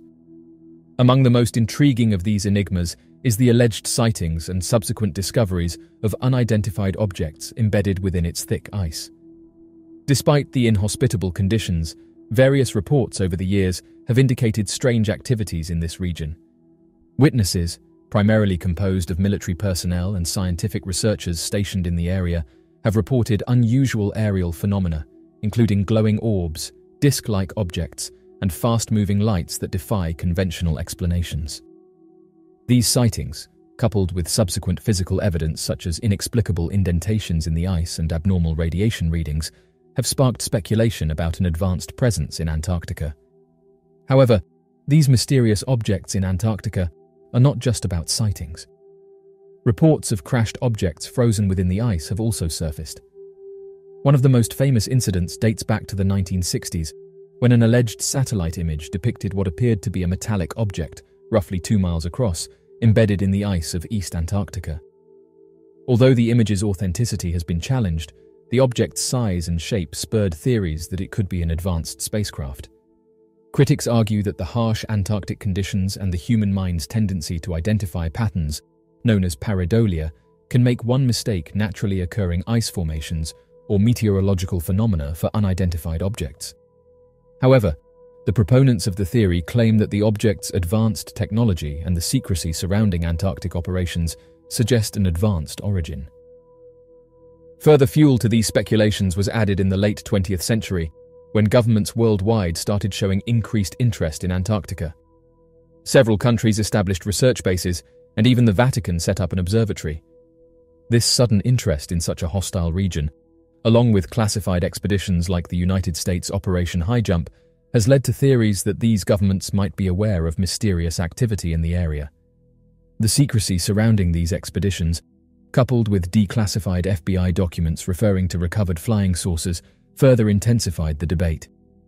However, due to the extreme weather conditions and the Antarctic Treaty System, which limits military activity and prohibits mineral mining in Antarctica, independent verification of these claims is challenging, leaving these accounts as yet unconfirmed. Moreover, in recent years, the debate on the mysterious Antarctic objects has taken on a new dimension with the advent of melting ice. The melting polar ice caps could potentially expose these hidden objects, forcing governments to disclose information about these alleged visitors. This possibility has excited enthusiasts worldwide, who believe that this could finally provide indisputable proof of advanced life. Its harsh environment and relative isolation make it a seemingly unlikely location for unidentified object sightings. Yet, numerous accounts over the years suggest that the desolate skies above Antarctica may not be as devoid of activity as one might assume. During early research into the area, explorers and research teams reported sightings of unexplained luminous objects and strange, fast-moving lights in the sky, phenomena that couldn't be easily dismissed as mere meteorological events or optical illusions. During the mid-20th century, during the International Geophysical Year, an unprecedented international scientific effort focused on the polar regions, there were additional sightings. The most common descriptions were of glowing orbs or disc-shaped objects moving at incredible speeds and performing maneuvers that defied then-known laws of physics. These sightings, often corroborated by multiple witnesses and occasionally captured on film or radar, have been the subject of much speculation and debate. One particularly well-documented instance occurred during the British Antarctic Survey of the late 1960s. An entire team reported a series of mysterious lights over their research station, describing them as glowing red objects hovering in the sky. While skeptics suggest that these sightings can be attributed to atmospheric phenomena like auroras or rare cloud formations, the consistent descriptions across disparate witness accounts suggest something potentially more complex at play. In more recent years, advances in satellite imagery have led to further speculation about possible activity in Antarctica. Images showing seemingly unnatural and anomalous structures or objects have sparked debates about the existence of secret bases or crashed aircrafts. However, definitive proof remains elusive, and these findings often face criticism due to image resolution issues. The veil of secrecy that shrouds operations in Antarctica, due to its strategic importance and the presence of various national research stations, has only added fuel to these speculations. As mentioned, classified missions, like the US's Operation Highjump in the late 1940s, are frequently cited in theories alleging government knowledge or even cooperation with crashed aircrafts. Despite this, the scientific community largely remains skeptical of these reports, citing a lack of solid evidence. Critics argue that the isolated, high-stress environment of Antarctica, coupled with the continent's unique atmospheric and light conditions, can lead to misinterpretations of natural phenomena. However, as our technological capability advances and the access to Antarctica becomes increasingly democratized, the opportunity for gathering more comprehensive data grows. Until then, The enigmatic sightings over the frozen expanse of Antarctica will continue to mystify and tantalize both believers and skeptics alike, standing as a testament to the enduring human fascination with the possibility of life beyond our own planet. The alleged pyramids of Antarctica. In 2016, the internet was buzzing with excitement over Google Earth pictures of Antarctica, which seemed to depict pyramid-like structures amidst the icy terrain. These structures bear a striking resemblance to the iconic Giza pyramids found in Egypt. The question that arises is whether these pyramids in Antarctica are truly the work of an ancient civilization. The origin of these pyramids has been a subject of various theories. Among the more contentious proposals are the notions that they could have been remains left by an ancient civilization called Atlantis in Antarctica, or that they were constructed by beings from outer space. Some experts in the field have put forward a geological interpretation for the pyramids found in Antarctica. According to these scientists, it is possible that these structures are not actual pyramids, but rather nunataks. Nunataks are mountain peaks that emerge from below the ice and stand taller than the surrounding landscape. The Antarctica pyramids consist of two structures that are situated approximately 10 miles, or 16 kilometers away from the coastline. The third pyramid is positioned in close proximity to the shoreline. The unearthing of these structures in Antarctica implies that humans may have occupied the region several thousand years ago. This discovery aligns with the era when pyramids were constructed in other parts of the world. The research conducted by Charles Hapgood provides evidence for the potential existence of an ancient civilization on a landmass that is presently engulfed by ice. Dr. Charles Hapgood's publication, Maps of the Ancient Sea Kings, featured the Piri Reis map of Antarctica, causing a global sensation during the 16th century. The remarkable aspect of this map was its depiction of Antarctica devoid of ice. The Piri Reis map was found in Turkey. A Turkish naval officer sent the map to the US Navy Hydrographic Bureau in 1953. M.I. Walters, the chief engineer of the bureau, sent the map to Arlington H. Mallory to be evaluated. Mallory determined that the Piri Reis map was completely accurate and may have been copied from a map made 6,000 years ago. The Piri Reis map of Antarctica has proven to be highly precise. Through the utilization of seismic soundings and sonar technology, scientists have discovered that the geographical features outlined on the map, including coastlines, mountain ranges and plateaus, correspond remarkably well with the actual Queen Maud Land in Antarctica. In fact, Ohlmeyer, the leader of the British-Swedish expedition to Antarctica, even wrote a letter to Hapgood expressing his astonishment at the map's accuracy. Dear Professor Hapgood, your request of evaluation of certain unusual features of the Piri Reis Antarctica map of 1513 by this organization has been reviewed. The claim that the lower part of the map portrays the Princess Martha coast of Queen Maud Land, Antarctic, and the Palmer Peninsula is reasonable. We find that this is the most logical and, in all probability, the correct interpretation of the map. The geographical detail shown in the lower part of the map agrees very remarkably with the results of the seismic profile made across the top of the ice cap by the Swedish-British Antarctic expedition of 1949. This indicates the coastline had been mapped before it was covered by the ice cap. The ice cap in this region is now about a mile thick. We have no idea how the data on this map can be reconciled with the supposed state of geographical knowledge in 1513. Harold Z. Ohlmeyer, Lieutenant Colonel, United States Air Force Commander. Did an ancient civilization once live in Antarctica? The idea of an ancient civilization in Antarctica, the world's coldest, windiest, and most remote continent, might seem improbable, even absurd. However, we will attempt to explore this theory from a purely speculative standpoint, looking at the conditions necessary for such a civilization and the possible reasons why evidence of its existence may remain elusive. Firstly, we must consider the geological history of Antarctica. For much of Earth's history, Antarctica was not the ice-encrusted landmass we know today. Approximately 170 million years ago, during the Jurassic period, Antarctica was part of the supercontinent Gondwana, enjoying a much warmer climate and abundant plant life. It was not until around 15 million years ago that Antarctica's current icy state started forming. If we were to speculate about an ancient human civilization, it would need to have existed during a period when Antarctica's climate was more habitable. In the context of human evolution, Homo sapiens have only been around for approximately 300,000 years, although it's important to note that our human history is constantly being pushed back with new findings.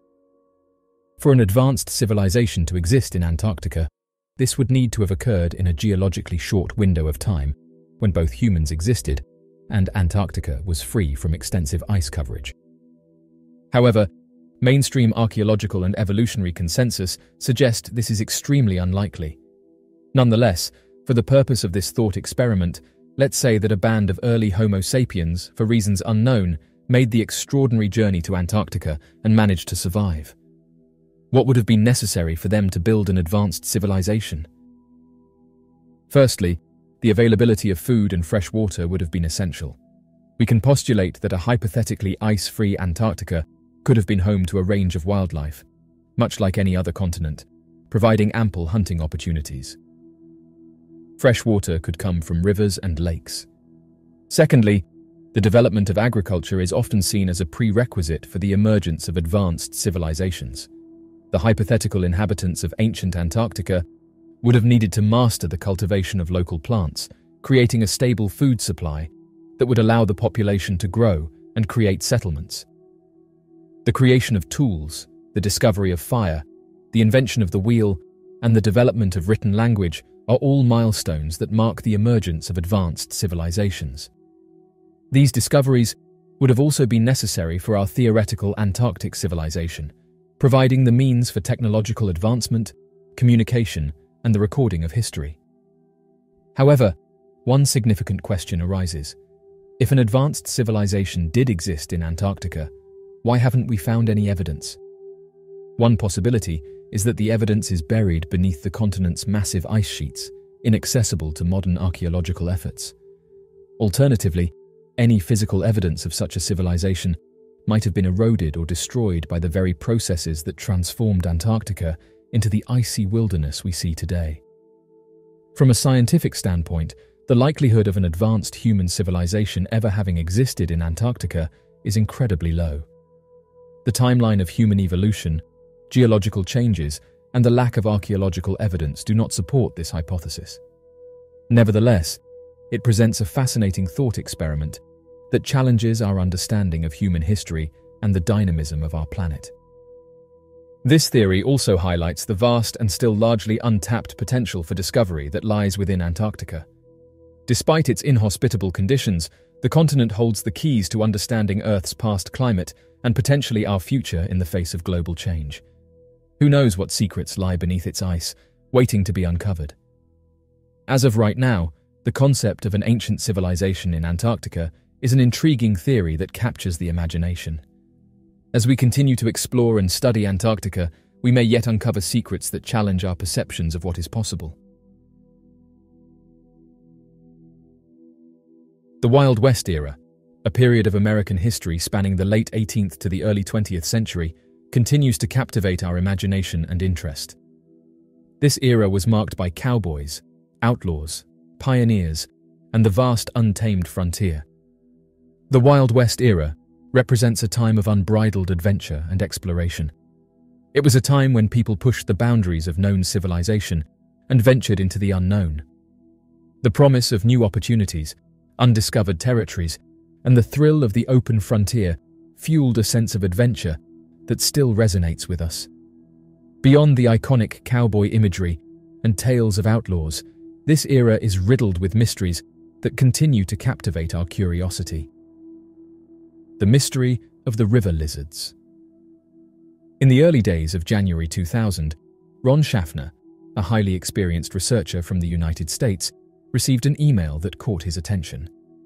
The sender, who went by the name Derek, used a non-specific and generic email address, which initially raised Schaffner's curiosity.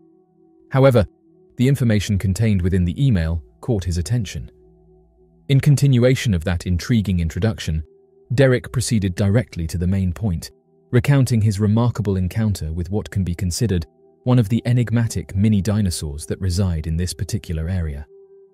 According to his account, during an excursion with a friend on his dirt bike near the Fountain River, in close proximity to Pueblo in July of 1998, they were suddenly astounded by the sight of a truly extraordinary creature walking on 2 feet, swiftly darting across the open expanse right in front of them.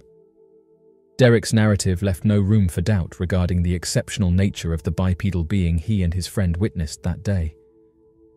Derek and his companion promptly returned to Derek's residence to retrieve a camera.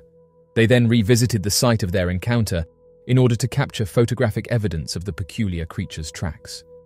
As their investigation unfolded, Derek learned of other sightings and serendipitously discovered that a friend had actually managed to photograph a similar creature. After some persuasion, Derek's friend granted him permission to share scans of those photos, along with his own track pictures and a detailed account of the July 1998 sighting, with Ron.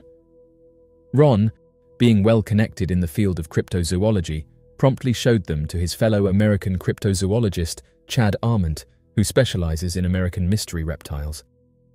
Despite their efforts, when the photos were closely examined, even after magnification, Ron and Chad concurred that the subjects captured in the images could easily be mistaken for dinosaur models due to the lack of discernible details. However, despite his initial skepticism, Chad maintained a sufficient level of interest to reach out to Derek via email. In his message, he expressed the need for more compelling evidence to substantiate the existence of these extraordinary creatures.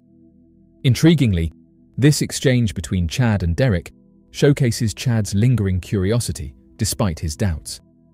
In relation to the animal depicted in this photograph, which Derek referred to as a river lizard, Derek mentioned that it took him quite some time to acquire scans of the creature. Unfortunately, he did not provide specific details regarding the time or exact location where the photo was taken, only mentioning it was captured somewhere in Colorado. The uniqueness of this creature's appearance raises questions, as it does not match any known species documented by the scientific community. Chad has recently come across information suggesting that the term river dinosaur has been used to describe creatures similar to the one pictured. The photograph of the river lizard provided by Derek has circulated online for numerous years and has sparked significant attention and generated numerous comments on various websites where it has been shared. The general consensus seems to lean towards it being a hoax, although there is no concrete confirmation of this. Despite conducting multiple Google image searches using different approaches, such as focusing on the entire image, the section with the person, and the section with the creature, no relevant results have been found. However, the photograph does exhibit some peculiar elements, particularly in relation to the creature's appearance, as pointed out by Chad in an account detailing this and other sightings of bipedal dinosaurs reported in the United States. While the photograph continues to generate debate and speculation, it is crucial to note that the authenticity of the image remains unverified. During a trip to Arizona, a couple had an extraordinary encounter with what could only be described as a river dino. This remarkable sighting left them in awe as they stumbled upon the lifeless body of a reptile that was like nothing they had ever laid eyes on before. According to Suchik, who accompanied them on the expedition, the creature appeared so surreal that it resembled a mere plaything. This captivating incident not only fascinated the couple, but also sparked curiosity among those who heard their account, as it unveiled a mysterious creature from the depths of the river. In the early months of 1996, a resident of the Mesa Verde region in Colorado had a rather extraordinary encounter. This individual witnessed a creature that was unlike anything she had ever come across before. In her own words, she described it as standing at a height of about 3.5 feet. It moved with such remarkable speed that it was difficult to track, and she added that it seemed to have only 2 legs, which appeared to provide it with a sense of balance during its swift movements. What made this creature even more intriguing was its unique physical appearance. It possessed a snout in the shape of a cone, protruding from its head, giving it a rather distinct and unusual look. Furthermore, it boasted a lengthy tail that measured around 2 feet in length. Upon encountering this remarkable creature, the witness sought the expertise of Jeff Thulin, a renowned authority on reptiles from the Reptile Reserve. It turned out that Thulin had heard similar reports from others in the past, further adding to the mystique surrounding this enigmatic creature. After carefully examining the description provided, Thulin admitted that he couldn't identify any known species that would match such a description. During their journey through the Yellow Jacket area of Colorado in 2001, a mother and daughter made a remarkable observation that intrigued their imagination. They reported encountering a peculiar creature that possessed distinctive avian attributes, intertwined with a reptilian essence. According to their detailed account, this enigmatic being exhibited a lengthy neck, reminiscent of a bird's anatomy, accompanied by slender legs. However, it was peculiarly devoid of feathers, and its appendages, often referred to as arms, seemed to arise directly from its upright neck rather than its torso. Having carefully scrutinized this mysterious creature, the witnesses estimated its overall length to be approximately 5 feet, extending from its elongated neck to its tail. Their vivid description offers a captivating insight into a creature that defies conventional categorization, eluding an easy classification as either a bird or a dinosaur. Cowboys and aliens. In 1896, an intriguing incident occurred in Lodi, California, involving 2 individuals, Colonel H.G. Shaw and Camille Spooner.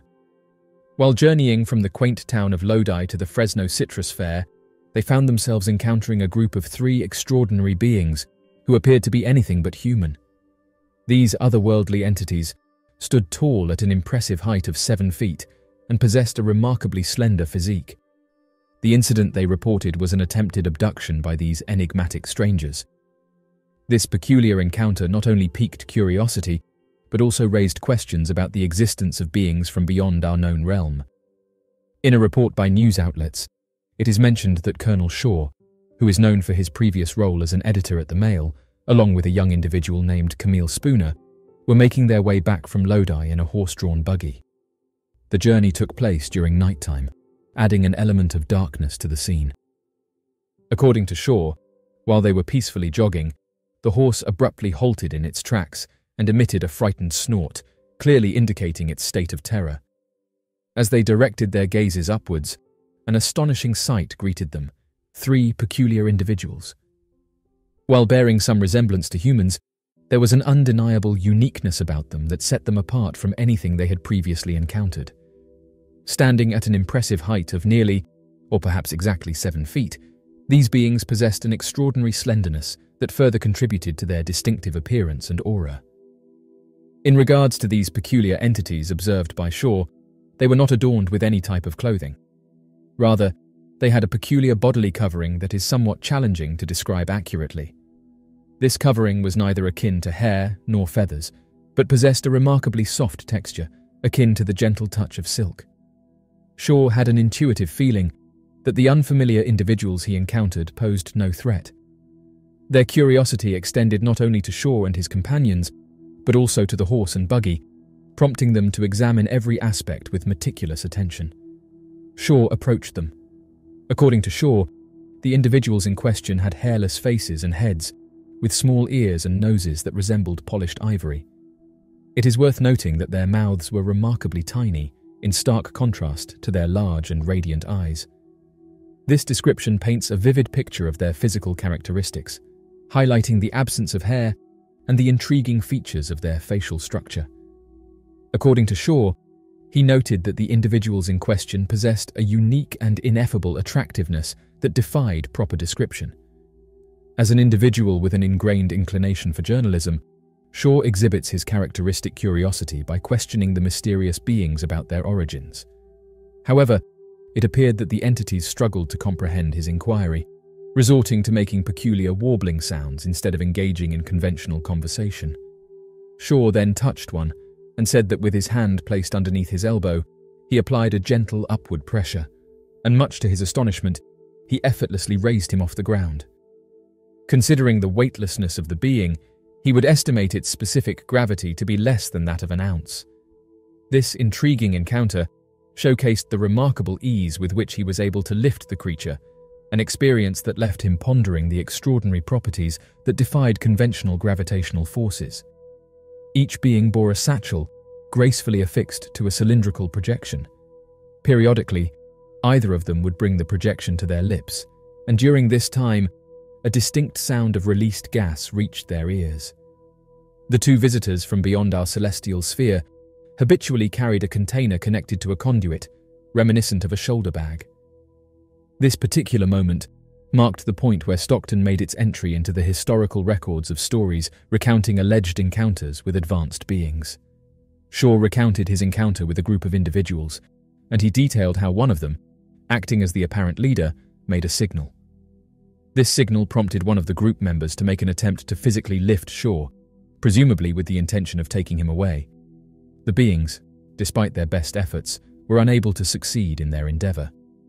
Even though Shaw offered no resistance whatsoever, they were incapable of budging him from his position.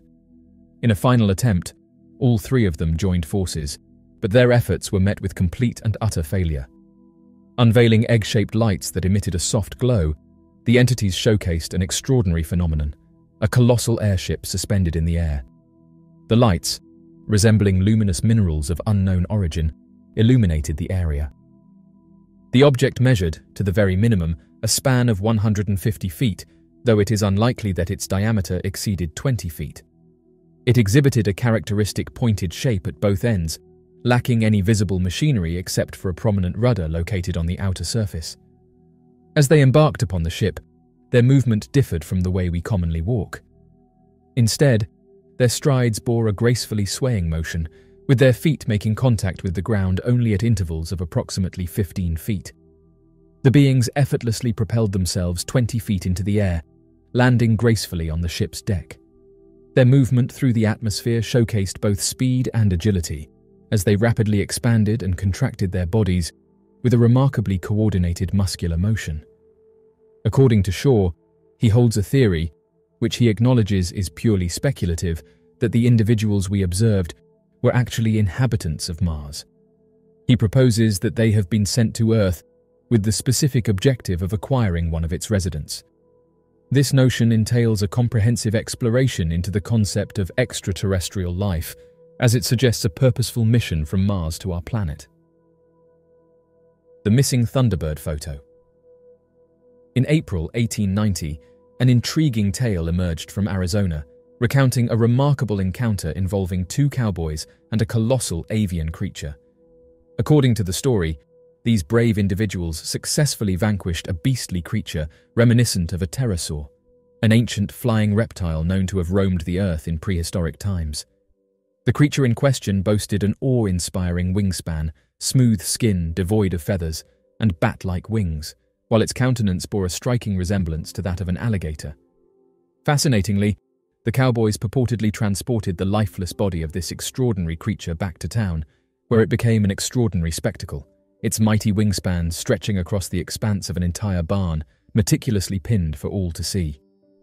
This enthralling account evokes images of a bygone era when mythical creatures and real-world wonders converged, leaving the residents and onlookers captivated by the mysterious creature.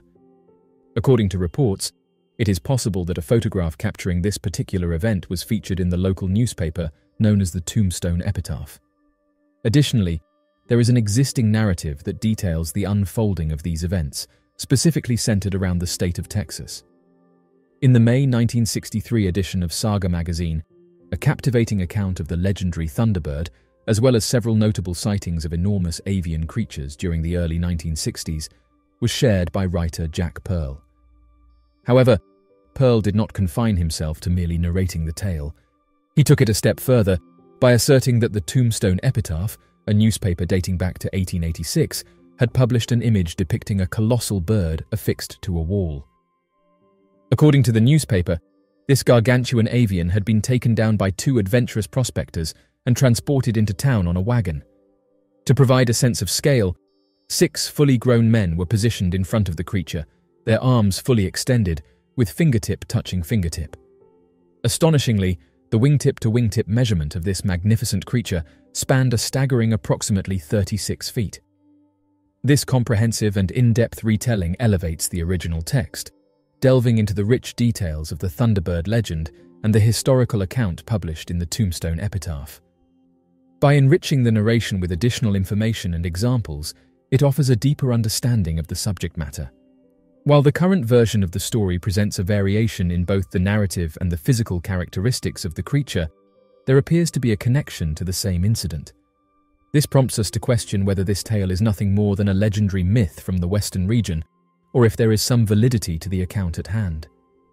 In the September 1963 edition of Fate magazine, a publication renowned for exploring the supernatural and paranormal phenomena, an individual named H.M. Cranmer, writing as a correspondent, affirmed the authenticity of the story in question. What's more, Cranmer mentioned that the photograph, accompanying the story, had been widely circulated across numerous newspapers throughout the entire United States of America, garnering significant attention and intrigue. Cranmer's recollection of the photo was not unique, as renowned researcher Ivan T. Sanderson also had a vivid memory of encountering the same photo. In fact, Sanderson even claimed to have possessed a photocopy of the image at one point, which he had lent to 2 colleagues. Unfortunately, those associates misplaced the copy, adding to the intrigue surrounding the photo's whereabouts. Interestingly, the editorial team at Fate magazine speculated that they might have previously published the photo in an earlier issue. However, despite conducting a thorough search through their archives, they were unable to locate it. This puzzling situation contributes to the ongoing mystery and fascination surrounding the photo and its elusive existence. The initial epitaph narrative detailing the capture of a fascinating and extraordinary winged creature was originally published on April 26, 1890. However, it is important to note that this account made no mention of a photograph. The epitaph story resurfaced in a 1969 edition of Old West, creating further confusion about the authenticity of the alleged photograph associated with the incident. This re-emergence of the narrative only served to blur the line between fact and fiction, leaving us with lingering uncertainties about the true nature of the photograph. Interestingly enough, the publication of this article sparked a reader's recollection of another peculiar incident. In the summer of 1970, an individual reached out to the magazine and shared a first-hand narrative regarding a separate encounter with a flying creature near Tombstone. According to the writer, they had crossed paths with 2 cowboys who recounted a strikingly similar sighting around the year 1890. The cowboys claimed to have encountered this extraordinary bird-like creature, engaging in a pursuit that involved shooting at it and even chasing it until their horses refused to venture any further. Consequently, this colossal avian creature managed to evade capture, remained undocumented, and was not brought back to town. It is worth noting that, apart from the difference in the outcome of the encounter, their accounts bear a remarkable resemblance to Bell's original report. The epitaph, however, stated that the photo did not exist, or if it did, it had not been in their newspaper. Responding to numerous inquiries, employees of the paper started a thorough search of back issues and files. They could find no such photo, and even an extended search of other Arizona and California newspapers of the period produced no results. A number of articles that appeared in Pursuit, the Journal for the Society for the Investigation of the Unexplained, prompted a memory from W. Ritchie Benedict, who recalled seeing Ivan T. Sanderson himself display a copy of the photo on a Canadian television show, The Pierre Benton Show. Unfortunately, though, no copies of the show have ever been found. During the 1990s, there was a widespread fascination surrounding the elusive Thunderbird photo among enthusiasts of the subject. The intensity of this obsession was such that it sparked an extensive and in-depth discussion that spanned several editions of Mark Chorvinsky's Strange magazine. Readers who claimed to have come across the fabled photo referred to various sources, including ancient books, Western photograph collections, magazines targeting men's interests, National Geographic, and more. In their relentless quest for evidence, individuals meticulously combed through countless volumes of True and Saga magazines, hoping to stumble upon the sought-after image. However, despite these efforts, their searches yielded nothing more than Jack Pearl's previous article, which had already been mentioned. This comprehensive exploration into the search for the Thunderbird photo not only highlights the widespread interest, but also underlines the meticulous nature of the investigations undertaken by enthusiasts across different sources and publications. During the late 1990s, John Keel, the acclaimed author of the Mothman Prophecies, adamantly asserted, "I know I witnessed it, and not only that, I corroborated my experiences with numerous other individuals who also had the privilege of encountering this enigmatic entity." Keel firmly believed that he encountered it within the fascinating pages of men's magazines such as Saga or True, which enjoyed immense popularity during the 1960s. These publications delved into extraordinary topics including Bigfoot, specters, and other paranormal phenomena. Keel vividly recollected the iconic photograph that resonated with most observers, depicting men garbed in cowboy attire and the creature resembling a pterosaur or other prehistoric winged beast. Notably, Keel explicitly stated that the creature bore no resemblance to a vulture with its hooked beak, as explained by Sanderson. Instead, Keel described it as possessing a long and pointed beak akin to that of a pteranodon, a statement detailed in renowned works such as Jerome Clark's thought-provoking book, Unexplained. In the year 2000, a popular television program called Freaky Links revitalized the legendary Thunderbird photograph by staging a similar photo that captured widespread attention. The photograph depicted a lifeless pterosaur lying in a vast field, its impressive wings majestically spread. Surrounding the prehistoric creature, 7 men clad in Civil War-era attire held rifles, evoking a sense of historical intrigue. Notably, one of the men was positioned at the forefront, confidently placing his foot atop the mythical creature. This captivating image, created as a prop by Fox TV and Universal Studios, has since found its home at the esteemed International Cryptozoology Museum, where it continues to fascinate enthusiasts of hidden animal species. In addition to the numerous illustrations, there has been a surge in the appearance of photographs showcasing deceased colossal winged reptiles alongside humans, which do not seem to be connected to either the Freaky Links or the montage image. These images have been circulating widely on the internet. While it is plausible that these photos are modern recreations, the exact source of many of them remains uncertain. This phenomenon has sparked intrigue and speculation among researchers and internet users alike, prompting further investigation into their origins and authenticity. The mystery of Belle Starr. Belle Starr, a prominent figure in the 1870s and 1880s, garnered the nickname Bandit Queen due to her notorious involvement in horse theft and highway robbery, primarily across the vast expanses of Oklahoma. This audacious outlaw not only made a name for herself in the criminal underworld, but also formed romantic relationships with a string of male bandits, further adding to her intriguing persona. The list of her paramours includes the infamous Jim Reed, Cole Younger, Jim July, and Sam Starr, whose surname she adopted, etching it into the annals of history. Belle Starr's gripping and tempestuous existence captivated the imagination of many during her time. Throughout her life, Belle engaged in numerous criminal activities, which resulted in multiple incarcerations. Surprisingly, she managed to elude law enforcement for a significant portion of her existence. Even while fulfilling the responsibilities of motherhood, Belle remained committed to her outlaw lifestyle. Undeterred by societal gender norms, she pursued her unlawful endeavors with a single-minded pursuit of wealth and riches. However, her criminal escapades came to a sudden halt on February 3, 1889, when an unidentified assailant ended her life in a small town in Oklahoma, leaving behind a trail of potential suspects. Belle's criminal repertoire included horse theft, wagon train robberies, and holdups of general stores across Oklahoma, North Texas, and Arkansas.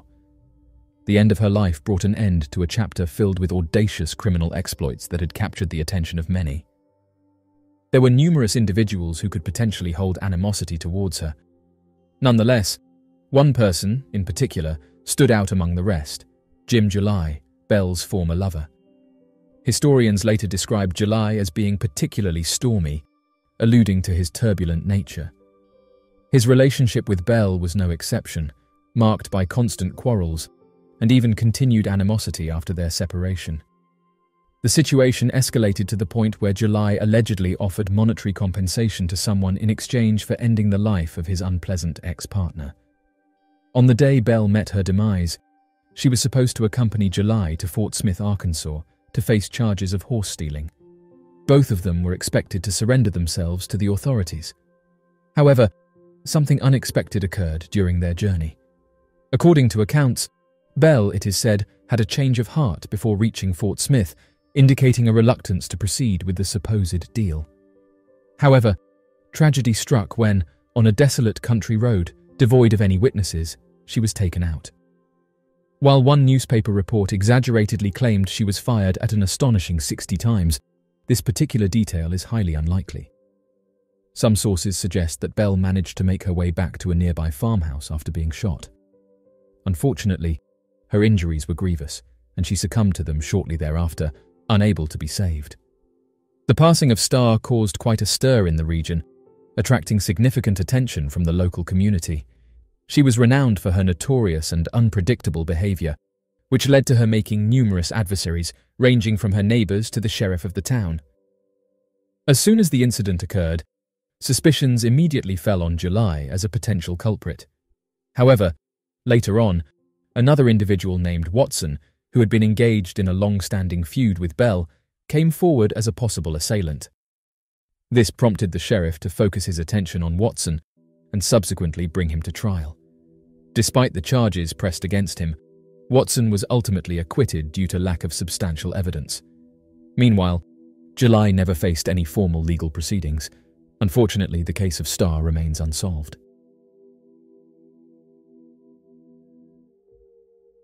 This farmer couldn't believe what he was seeing when he viewed his CCTV footage. As of right now, there's not much information to go by, and no news outlets picked up the story, which is odd because people can't seem to wrap their heads around what happened. Upon entering, his eyes widened in disbelief. There, amidst the hay and dust, lay a gaping hole in his barn roof. The wooden planks had splintered and shattered, leaving a trail of destruction in their wake. The farmer began to panic as he surveyed the damage, wondering how such a catastrophe could have taken place. He rushed back to the house, clambering up the staircase to reach his office. The farmer had installed a security camera system on his property years ago, mainly to keep an eye on potential thieves. Now, those cameras might hold the key to unraveling the mystery of the damaged barn. He accessed the CCTV footage on his computer.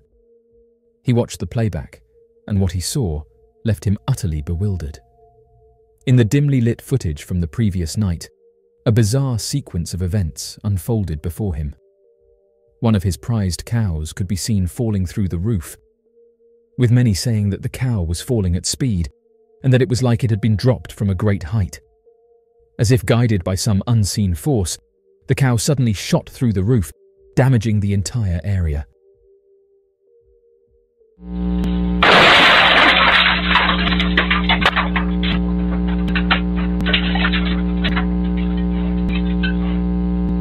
One farmer commented that in all of their years of owning a barn, they've never had a cow appear on top of it. Others questioned how such a large cow would be able to climb on top of the roof. It wasn't long before online users began to put forward their own theories for why the cow fell through the roof. The fascination with unidentified objects has endured for decades, captivating the imagination of people worldwide. While unidentified object sightings have been reported in various forms and locations, one of the more curious aspects of these encounters involves the mysterious interest in cattle. Throughout the history of sightings, a peculiar pattern has emerged. Cattle frequently feature in close encounters. Witnesses have reported a range of incidents involving unidentified objects and cattle. Reports of cattle found under mysterious circumstances often involve peculiar surgical precision, with organs and body parts removed with apparent surgical expertise. These cases have raised questions about the motivations behind these actions. Witnesses have claimed to see mysterious objects hovering above pastures and cattle being lifted into the air or taken aboard the craft. Those who have seen the video suggested that the cow may have been taken by one of these objects and dropped through the roof.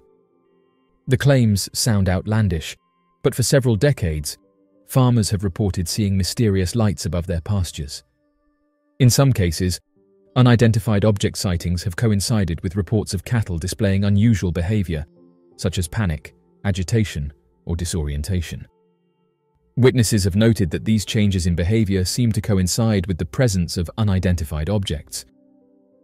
Cattle explorations have been occurring for many years, with documented cases dating back as far as the late 19th century. However, it was during the 1970s that a noticeable increase in reported incidents occurred, primarily in the United States. In the years that followed this surge, regular reports of such explorations began to emerge from various corners of the globe, indicating a widespread phenomenon. These incidents, characterized by unexplained and precise dissections of cattle, have continued to perplex and intrigue researchers and investigators alike. Despite extensive research, we are no closer to understanding what causes these mysterious expirations. The occurrence of this phenomenon, although it has never completely disappeared from public attention, seemed to have diminished to some extent. However, over the past 25 years, the situation has taken a different turn. In fact, if anything, these events appear to be transpiring with increasing frequency. It is evident that they are becoming more prevalent and noteworthy. This trend, which has been observed in recent times, points towards a significant shift in the frequency and significance of these incidents. During the summer of 1990 in Vancouver, Canada, the residents found themselves caught in a series of inexplicable occurrences that lasted the entire season. Unusual sounds, reminiscent of machine-like noises, pervaded the skies across the region, perplexing the local inhabitants who were unaccustomed to such auditory phenomena. Adding to the enigma, a resident even recounted witnessing the presence of an unfamiliar figure in a nearby field. These forms of expirations are not restricted solely to the continent of North America. Moreover, researchers in the United Kingdom have conducted investigations that shed light on the potential perpetrators. The phenomenon spans beyond geographical boundaries and has captured the attention of experts worldwide. These experts have delved deep into their research, aiming to uncover the underlying causes and individuals or entities responsible for these mysterious expirations. According to the Animal Pathology Field Unit, there is an overwhelming certainty that advanced beings are the culprits behind the incidents of animal expirations, particularly those that have persistently plagued the Welsh region. The Animal Pathology Field Unit has conducted extensive research and analysis, leaving no room for doubt regarding the involvement of mysterious entities in these incidents. Wales, in particular, has experienced a significant increase in unidentified object activity, which directly corresponds to the surge in cases of animal expirations. The meticulous investigations conducted proved that many of these incidents could not have been done by humans. Investigator Phil Hoyle, a seasoned expert with years of experience in dealing with such cases, refutes the notion that these instances of animal expirations are linked to rituals. According to Hoyle, the level of precision and sophistication observed in these injuries indicates the potential involvement of advanced beings, the military, or perhaps even a combination of both. This suggests that there may be an underlying agenda or purpose behind these incidents. Over a span of 6 months, from 2011 to 2012, numerous well-known show horses experienced acts similar to those seen in cattle. Instances of these incidents were reported from various locations across the United Kingdom, sparking a wide range of theories. Speculations ranged from sinister rituals to clandestine government experiments, leaving the public perplexed and searching for answers. In the city of Shrewsbury, approximately a year before the present time of this account in 2010, farmers encountered a rather perplexing phenomenon. They witnessed strange occurrences involving their livestock, especially sheep. According to their reports, peculiar entities or objects would suspend themselves in mid-air above the animals, emitting a laser beam downwards onto them. During a particularly active phase of these unusual expirations, numerous individuals claimed to have observed strange orange lights in the sky. Several theories and hypotheses have emerged to explain the UFO cattle connection, though none have been definitively proven. These theories offer intriguing possibilities for why unidentified objects might theoretically be interested in cattle. Some speculate that advanced beings, if indeed behind these sightings, might be conducting biological experiments involving Earth's flora and fauna. Cattle, as a large and easily accessible terrestrial species, could be a subject of interest for such studies. Cattle have been subjected to extensive genetic modification and breeding by humans for centuries. UFO interest in cattle could relate to advanced civilizations' curiosity about our genetic experiments and breeding practices, leading them to study these domesticated animals. In hypothetical scenarios, where advanced beings are facing resource scarcity on their home planets, they might consider terrestrial species, including cattle, as potential sources of sustenance or materials. This theory, however, raises ethical and logistical questions about the logistics of such an endeavor. Cattle grazing areas often cover vast expanses of land. Mysterious sightings near cattle ranches might be attributed to the extraterrestrial interest in monitoring environmental changes, possibly related to ecological concerns or Earth's shifting climate. Cattle hold significant cultural and symbolic value in many human societies. Mysterious sightings involving cattle might be part of extraterrestrial attempts at communication or interaction with our species, acknowledging the significance we attribute to these animals.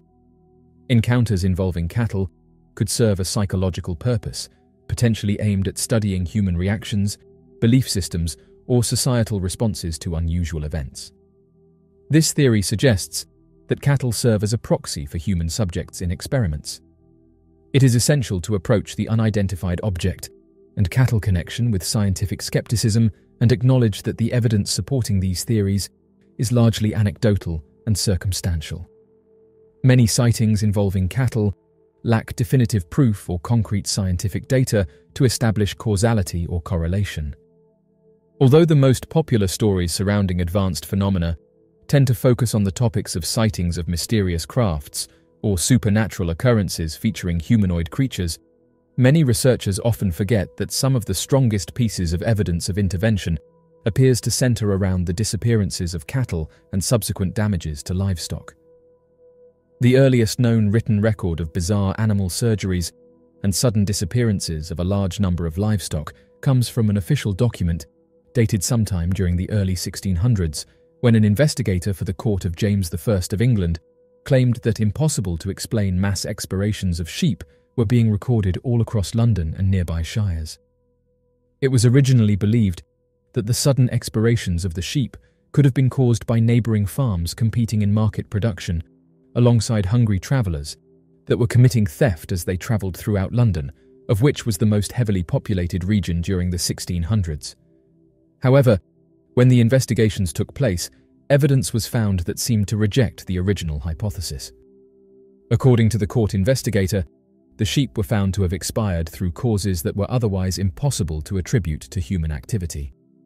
Their organs, meat, and fleece remained untouched, with only evidence of possible tallow removal, and blood having been completely drained from the animal with no spillage. Even more difficult to explain was the sheer number of sheep that suddenly expired in what farmers believed would have been over the course of only a few hours. The investigator wrote that in some cases, there were more than 100 sheep that suddenly expired, and no evidence of footprints or tracks that could point towards a group of people having perpetrated the crime. When the investigator asked around local regions that were at the epicenter of the series of sheep disappearances and expirations, many attributed the sight of brilliant fireworks nearby to have been the possible cause. Some believed that the fireworks could have scared the sheep and caused them to pass away in fright, whereas others believed that the lights they had seen in the sky could have had a more sinister purpose. The court ended the investigation by saying that around the city of London and some of the shires adjoining, whole expirations of sheep have been made, in some places the number reaching as high as 100. The phenomenon would continue for several decades before ending entirely. The most interesting aspect of these sheep disappearances seem to bear remarkable resemblance to modern-day cattle disappearances and possible advanced intervention. When researching mass livestock expirations, it became obvious that cattle disappearances and surgeries are a fairly recent development, with the first recorded instances beginning during the 1800s to modern day. Many believe that the sudden change of livestock being targeted, from sheep to now cattle, appears to match directly with the world market and primary source of meat production during these times. When sheep disappearances, surgeries, and unexplained expirations were occurring en masse, the main meat export around the world centered around sheep populations. It's only been over the last couple of centuries that the role of cattle has slowly changed for the purpose of meat consumption. During the 1600s and late 1700s, when recorded instances of sheep expirations were occurring, cattle were predominantly used for labor and secondarily used for milk production. Anonymous is a loosely associated international network of activists and hackers known for their online operations and digital activism. Since its emergence in the early 2000s, Anonymous has captured the attention of the media and the public, often making headlines with their high-profile cyber attacks and involvement in various social and political causes. Anonymous operates under the philosophy of hacktivism, combining hacking skills with social and political activism. Their actions are often aimed at exposing perceived injustices, promoting freedom of speech, and challenging systems of power. One of their most well-known tactics is distributed denial of service attacks, where they overwhelm a target website's servers with traffic, temporarily rendering it inaccessible. While Anonymous is known for their disruptive activities, they also advocate for online privacy and freedom of expression. They have been involved in campaigns against internet censorship, government surveillance, and corporate greed. In the last few days, hacking groups such as Anonymous Sudan have issued a threat to carry out a potentially devastating attack on the European financial system. Their primary target will be the SWIFT international communications system, and various members have come forward and said that these attacks could have wide-ranging consequences. A video was recently published where the group states that they are retaliating against Europe for its involvement in recent conflicts. According to security experts, although this possibility may seem unlikely, financial institutions should remain vigilant for potential attacks, as some of these groups who are sending these threats have a reputation for launching potent distributed denial of service attacks. Anonymous Sudan, a branch of the larger Anonymous hacktivist group, issued a video and multiple messages on Telegram, cautioning about an upcoming destructive attack directed towards the European banking system. The post also suggested the possibility of targeting the US Federal Reserve. The person featured in the video adopts the expected anonymous approach, wearing a Guy Fawkes mask and disguising their voice. They suggest that the banking system holds significant influence.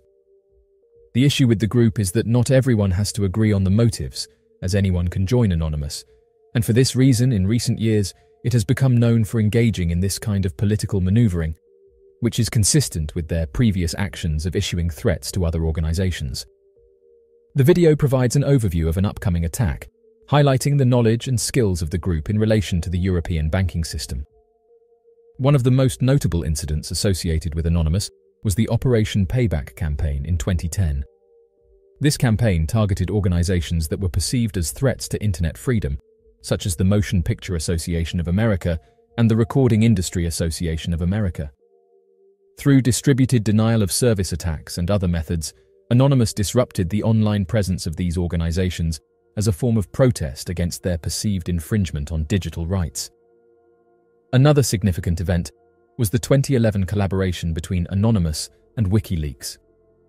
Anonymous launched Operation Avenge Assange in response to the arrest of Julian Assange, the founder of WikiLeaks. They targeted various websites, including those of payment service providers and government agencies, in retaliation for their actions against Assange. This collaboration highlighted the power of decentralized activism and the ability of Anonymous to mobilize its global network of supporters. However, the decentralized nature of Anonymous also means that anyone can claim affiliation and carry out actions in the name of the collective.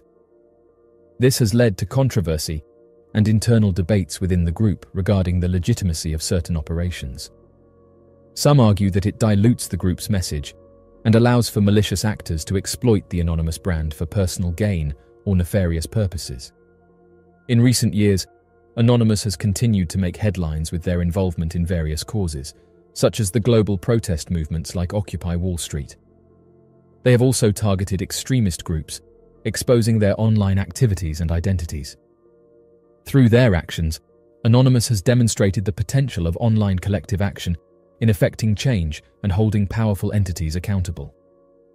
As of right now, the group has made themselves a prominent and influential collective of activists and hackers who have made a significant impact on the digital landscape. They have challenged authority, exposed corruption, and promoted online freedom of expression. While their actions have sometimes been controversial and their methods debated, there is no denying the role they have played in shaping online activism and bringing attention to social and political issues.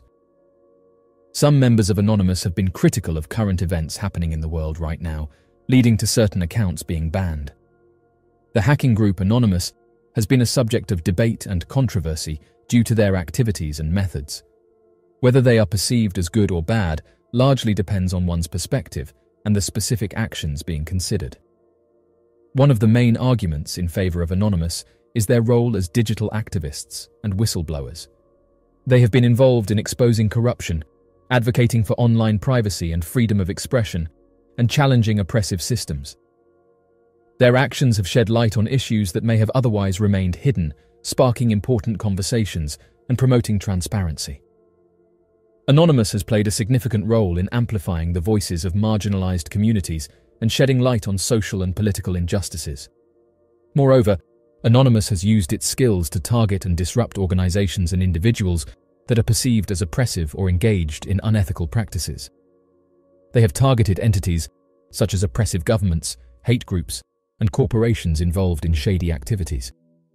In some cases, they have successfully disrupted the operations of these organizations, forcing them to reconsider their actions. Supporters argue that such interventions serve as a form of direct action against those who abuse their power and harm others. Additionally, Anonymous has been credited with promoting online activism and the idea that anyone can make a difference. By operating in a decentralized manner, they have empowered individuals to stand up against injustice and express dissent. They have inspired others to take action and have raised awareness about the importance of digital rights and freedoms. In this regard, Anonymous is seen as a catalyst for change, sparking conversations and mobilizing people to take a stand. On the other hand, critics argue that Anonymous's actions often involve illegal activities and violate the principles of law and order. Their use of hacking techniques, such as distributed denial-of-service attacks, can disrupt legitimate services and cause harm to innocent individuals. This raises concerns about the ethics of their methods and the potential collateral damage they may cause. Furthermore, the lack of accountability opens the door for malicious actors to exploit the Anonymous brand for personal gain or to pursue their own agendas. Critics argue that this undermines the credibility and legitimacy of the collective, making it difficult to discern between genuine activism and malicious intent. There are also concerns about the potential for indiscriminate targeting and collateral damage. While Anonymous may have noble intentions, their actions can inadvertently harm innocent individuals or organizations that are unrelated to the issues they are addressing. The lack of centralized control and oversight within the group makes it difficult to ensure that their actions are targeted and proportional. As of right now, the assessment of whether Anonymous is good or bad is subjective and depends on one's perspective. Supporters argue that their actions serve as a means to expose corruption, promote transparency, and advocate for online freedom. They view Anonymous as a force for change and as champions of digital activism. Critics, on the other hand, raise concerns about the legality of their actions, potential collateral damage, and the lack of accountability within the group. It is important to critically examine the motivations, methods, and impact of Anonymous to form an informed opinion about their activities and their role in the digital landscape. Cybersecurity and cybercrime have become significant issues in today's digital age, with numerous financial and societal implications. The financial costs associated with cybersecurity measures and the economic impact of cybercrime are substantial. To begin, it is important to understand that the field of cybersecurity encompasses various aspects, including technology, personnel, infrastructure, and policy. Organizations and governments around the world allocate significant resources to protect their digital assets and infrastructure from cyber threats. According to various reports, the global spending on cybersecurity has been steadily increasing in recent years. In 2020, the global expenditure on cybersecurity was estimated to be around $145 billion. This figure includes investments made by both public and private sectors, covering areas such as network security, endpoint protection, data encryption, threat intelligence, and incident response.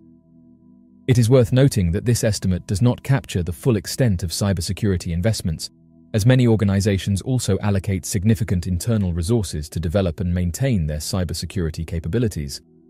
However, while cybersecurity expenditures are substantial, the costs of cybercrime continue to rise and pose a significant financial burden. Cybercrime involves various illicit activities conducted through digital means, such as hacking, data breaches, identity theft, financial fraud, and ransomware attacks. The financial losses resulting from cybercrime are staggering, impacting both businesses and individuals. Estimating the precise costs of cybercrime is challenging due to underreporting, varying methodologies, and the evolving nature of cyber threats. However, studies and reports provide valuable insights into the magnitude of the problem. According to one estimate, the global cost of cybercrime in 2020 reached $1 trillion. This figure includes direct financial losses, such as stolen funds and monetary damages, as well as indirect costs, such as recovery efforts, reputation damage, and productivity losses. It is important to highlight that the costs associated with cybercrime extend beyond immediate financial losses. Cyber attacks can have long-lasting consequences on businesses and individuals, including legal implications, regulatory penalties, and loss of customer trust. Moreover, cybercrime can disrupt critical infrastructure, impact national security, and undermine economic stability. To counter the growing threat of cybercrime, governments, organizations, and individuals are investing significant resources in cybersecurity measures. The goal is to develop robust defenses, enhance incident response capabilities, and promote cybersecurity awareness and education.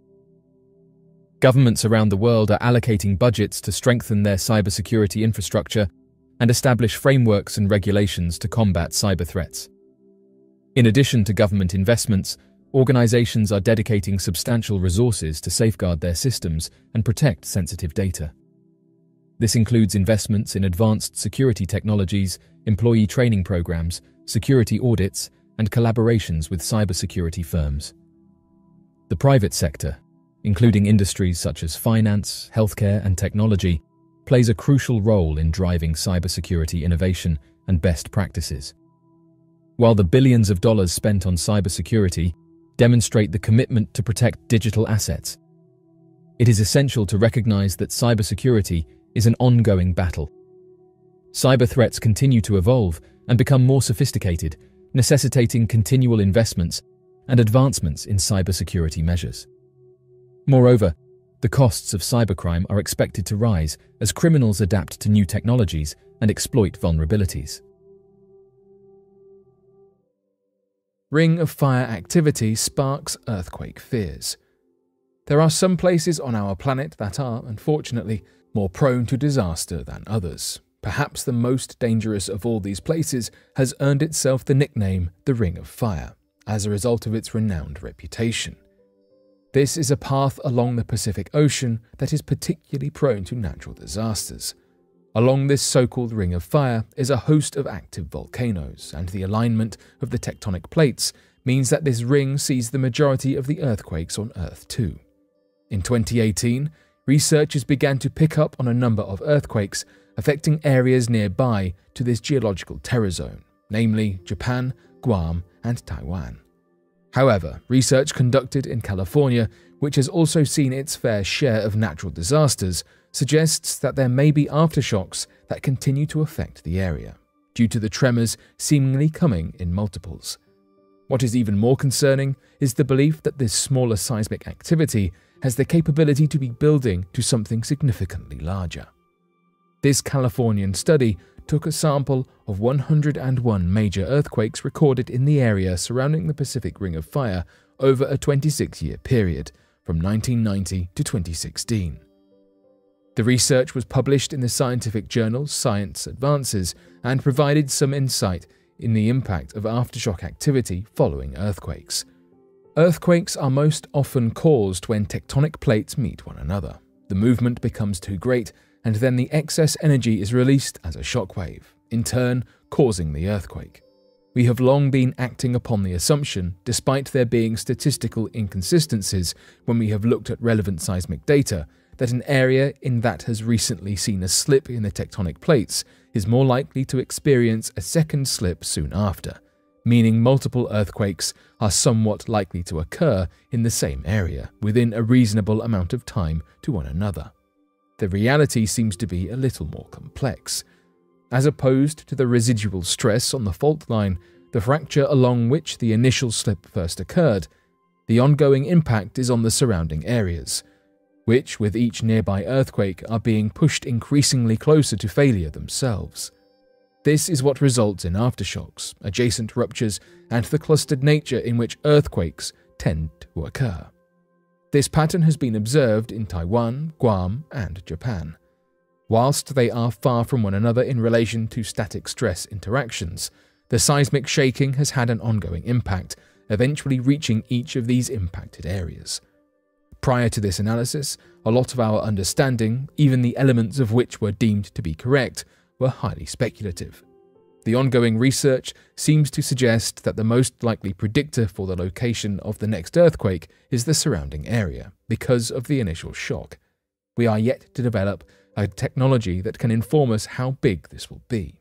So while we can be wary, we are yet to know if this may be an indicator of a significant threat or a slight continuation.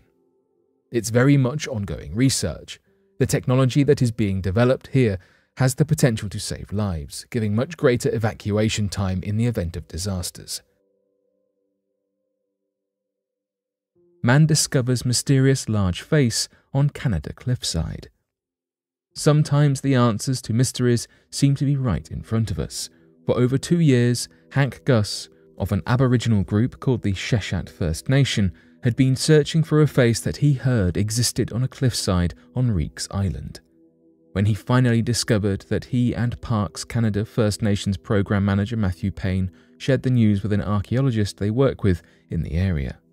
Describing the face, Payne stated, "We went out to see it recently, and it's remarkable. It really is a face staring back at you."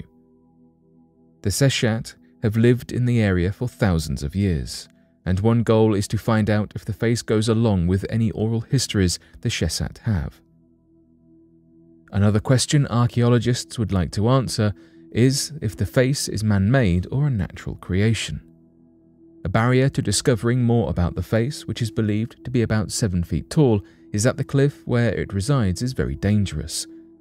The island has a rocky shoreline with lots of hidden rocks, and it can be dangerous depending on sea conditions, commented Payne. You need to know what you're doing to go and look at it. Despite these barriers, the Sheshat First Nation and Parks Canada are eager to look at the face close up. Whether or not the face is man-made or created by Mother Nature, it's reported to be quite striking. The fact that it has been witnessed by so few to date is rather incredible and shows how new discoveries can pop up just about anywhere. Huge chimpanzee population thriving in remote Congo forest. The Congo forest is known as one of the most treacherous places on Earth. Despite the dangers lurking in this colossal forest, the local chimpanzee populace is seemingly flourishing with life. The Congo forests border the Central African Republic. Legends of old claimed the existence of colossal apes that howled at the full moon and devoured lions and predators, but these were believed to be merely myths. After a team of researchers wandered through the forest's unlisted lands, they discovered what is thought to be a chimp megaculture, possibly the last of its kind, with a huge population of chimps. German primatologist Cleve Hicks states, "This is one of the few places left on Earth with a huge continuous population of chimps. We estimate many thousands of individuals, perhaps tens of thousands. This would make the chimp populace the largest in Africa. Because the land was uncharted, we have insight into how chimps and apes act in completely natural environments removed from any prior human interruption. The chimps in the Bilyuli forest are larger than most other chimps, meaning the legends have seeds of truth in them. And they have, in fact, been spotted devouring leopards. In the colonies of the forest, male chimps patrol the area while mothers teach their young to utilize tools and eat insects, and there is a definite order and way of living for these chimpanzees. The cameras the researchers placed around the forest showed that aside from the chimps, there are olive baboons, hyenas, and forest elephants all residing in the area, and so much more wildlife. According to Hicks, we saw incredible amounts of wildlife on our camera traps, but we did not catch a single film of a human. It remains one of the last untouched wildernesses in Africa. The Bili chimpanzees were first found in 2008, but the research did not occur until recently with the published study in the Journal of Biological Conservation. As it stands, in Africa, humans alone have destroyed chimpanzee habitats so badly that in just the past century, their population has gone from millions to several 100,000, which emphasizes the importance of this discovery. However, researcher John Hart claims the area is at great risk of being opened up, and explains that the Lord's Resistance Army are trying to move through the part of the forest, and brigands from the area are trying to create conflict bases in the Congo forest that will endanger the animals. Scientists and researchers worry about hunters seeking to invade this previous unfounded section of the Biliuli to hunt the chimps and elephants to trade in the Congo basin. Around 440 chimps are eradicated annually for trade. Hart says, with the availability of bushmeat declining elsewhere, commercial bushmeat hunters are going further and further into the forest. DRC law protects chimpanzees due to their endangered status. However, the law is only applicable if hunters get caught. Officials can be bribed, and according to Hicks, that is often the case, since the local militia benefit at times from these huntings.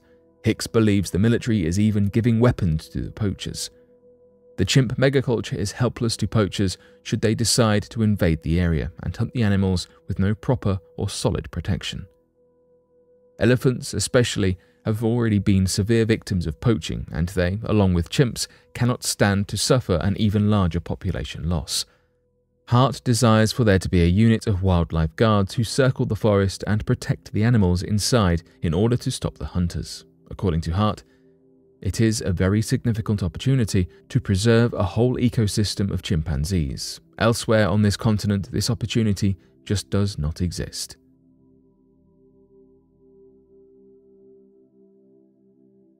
But what do you make of these recent discoveries? Be sure to let us know your thoughts in the comment section below and help us grow this community while working to solve these unexplained mysteries. Thank you for watching, and don't forget to subscribe for more videos.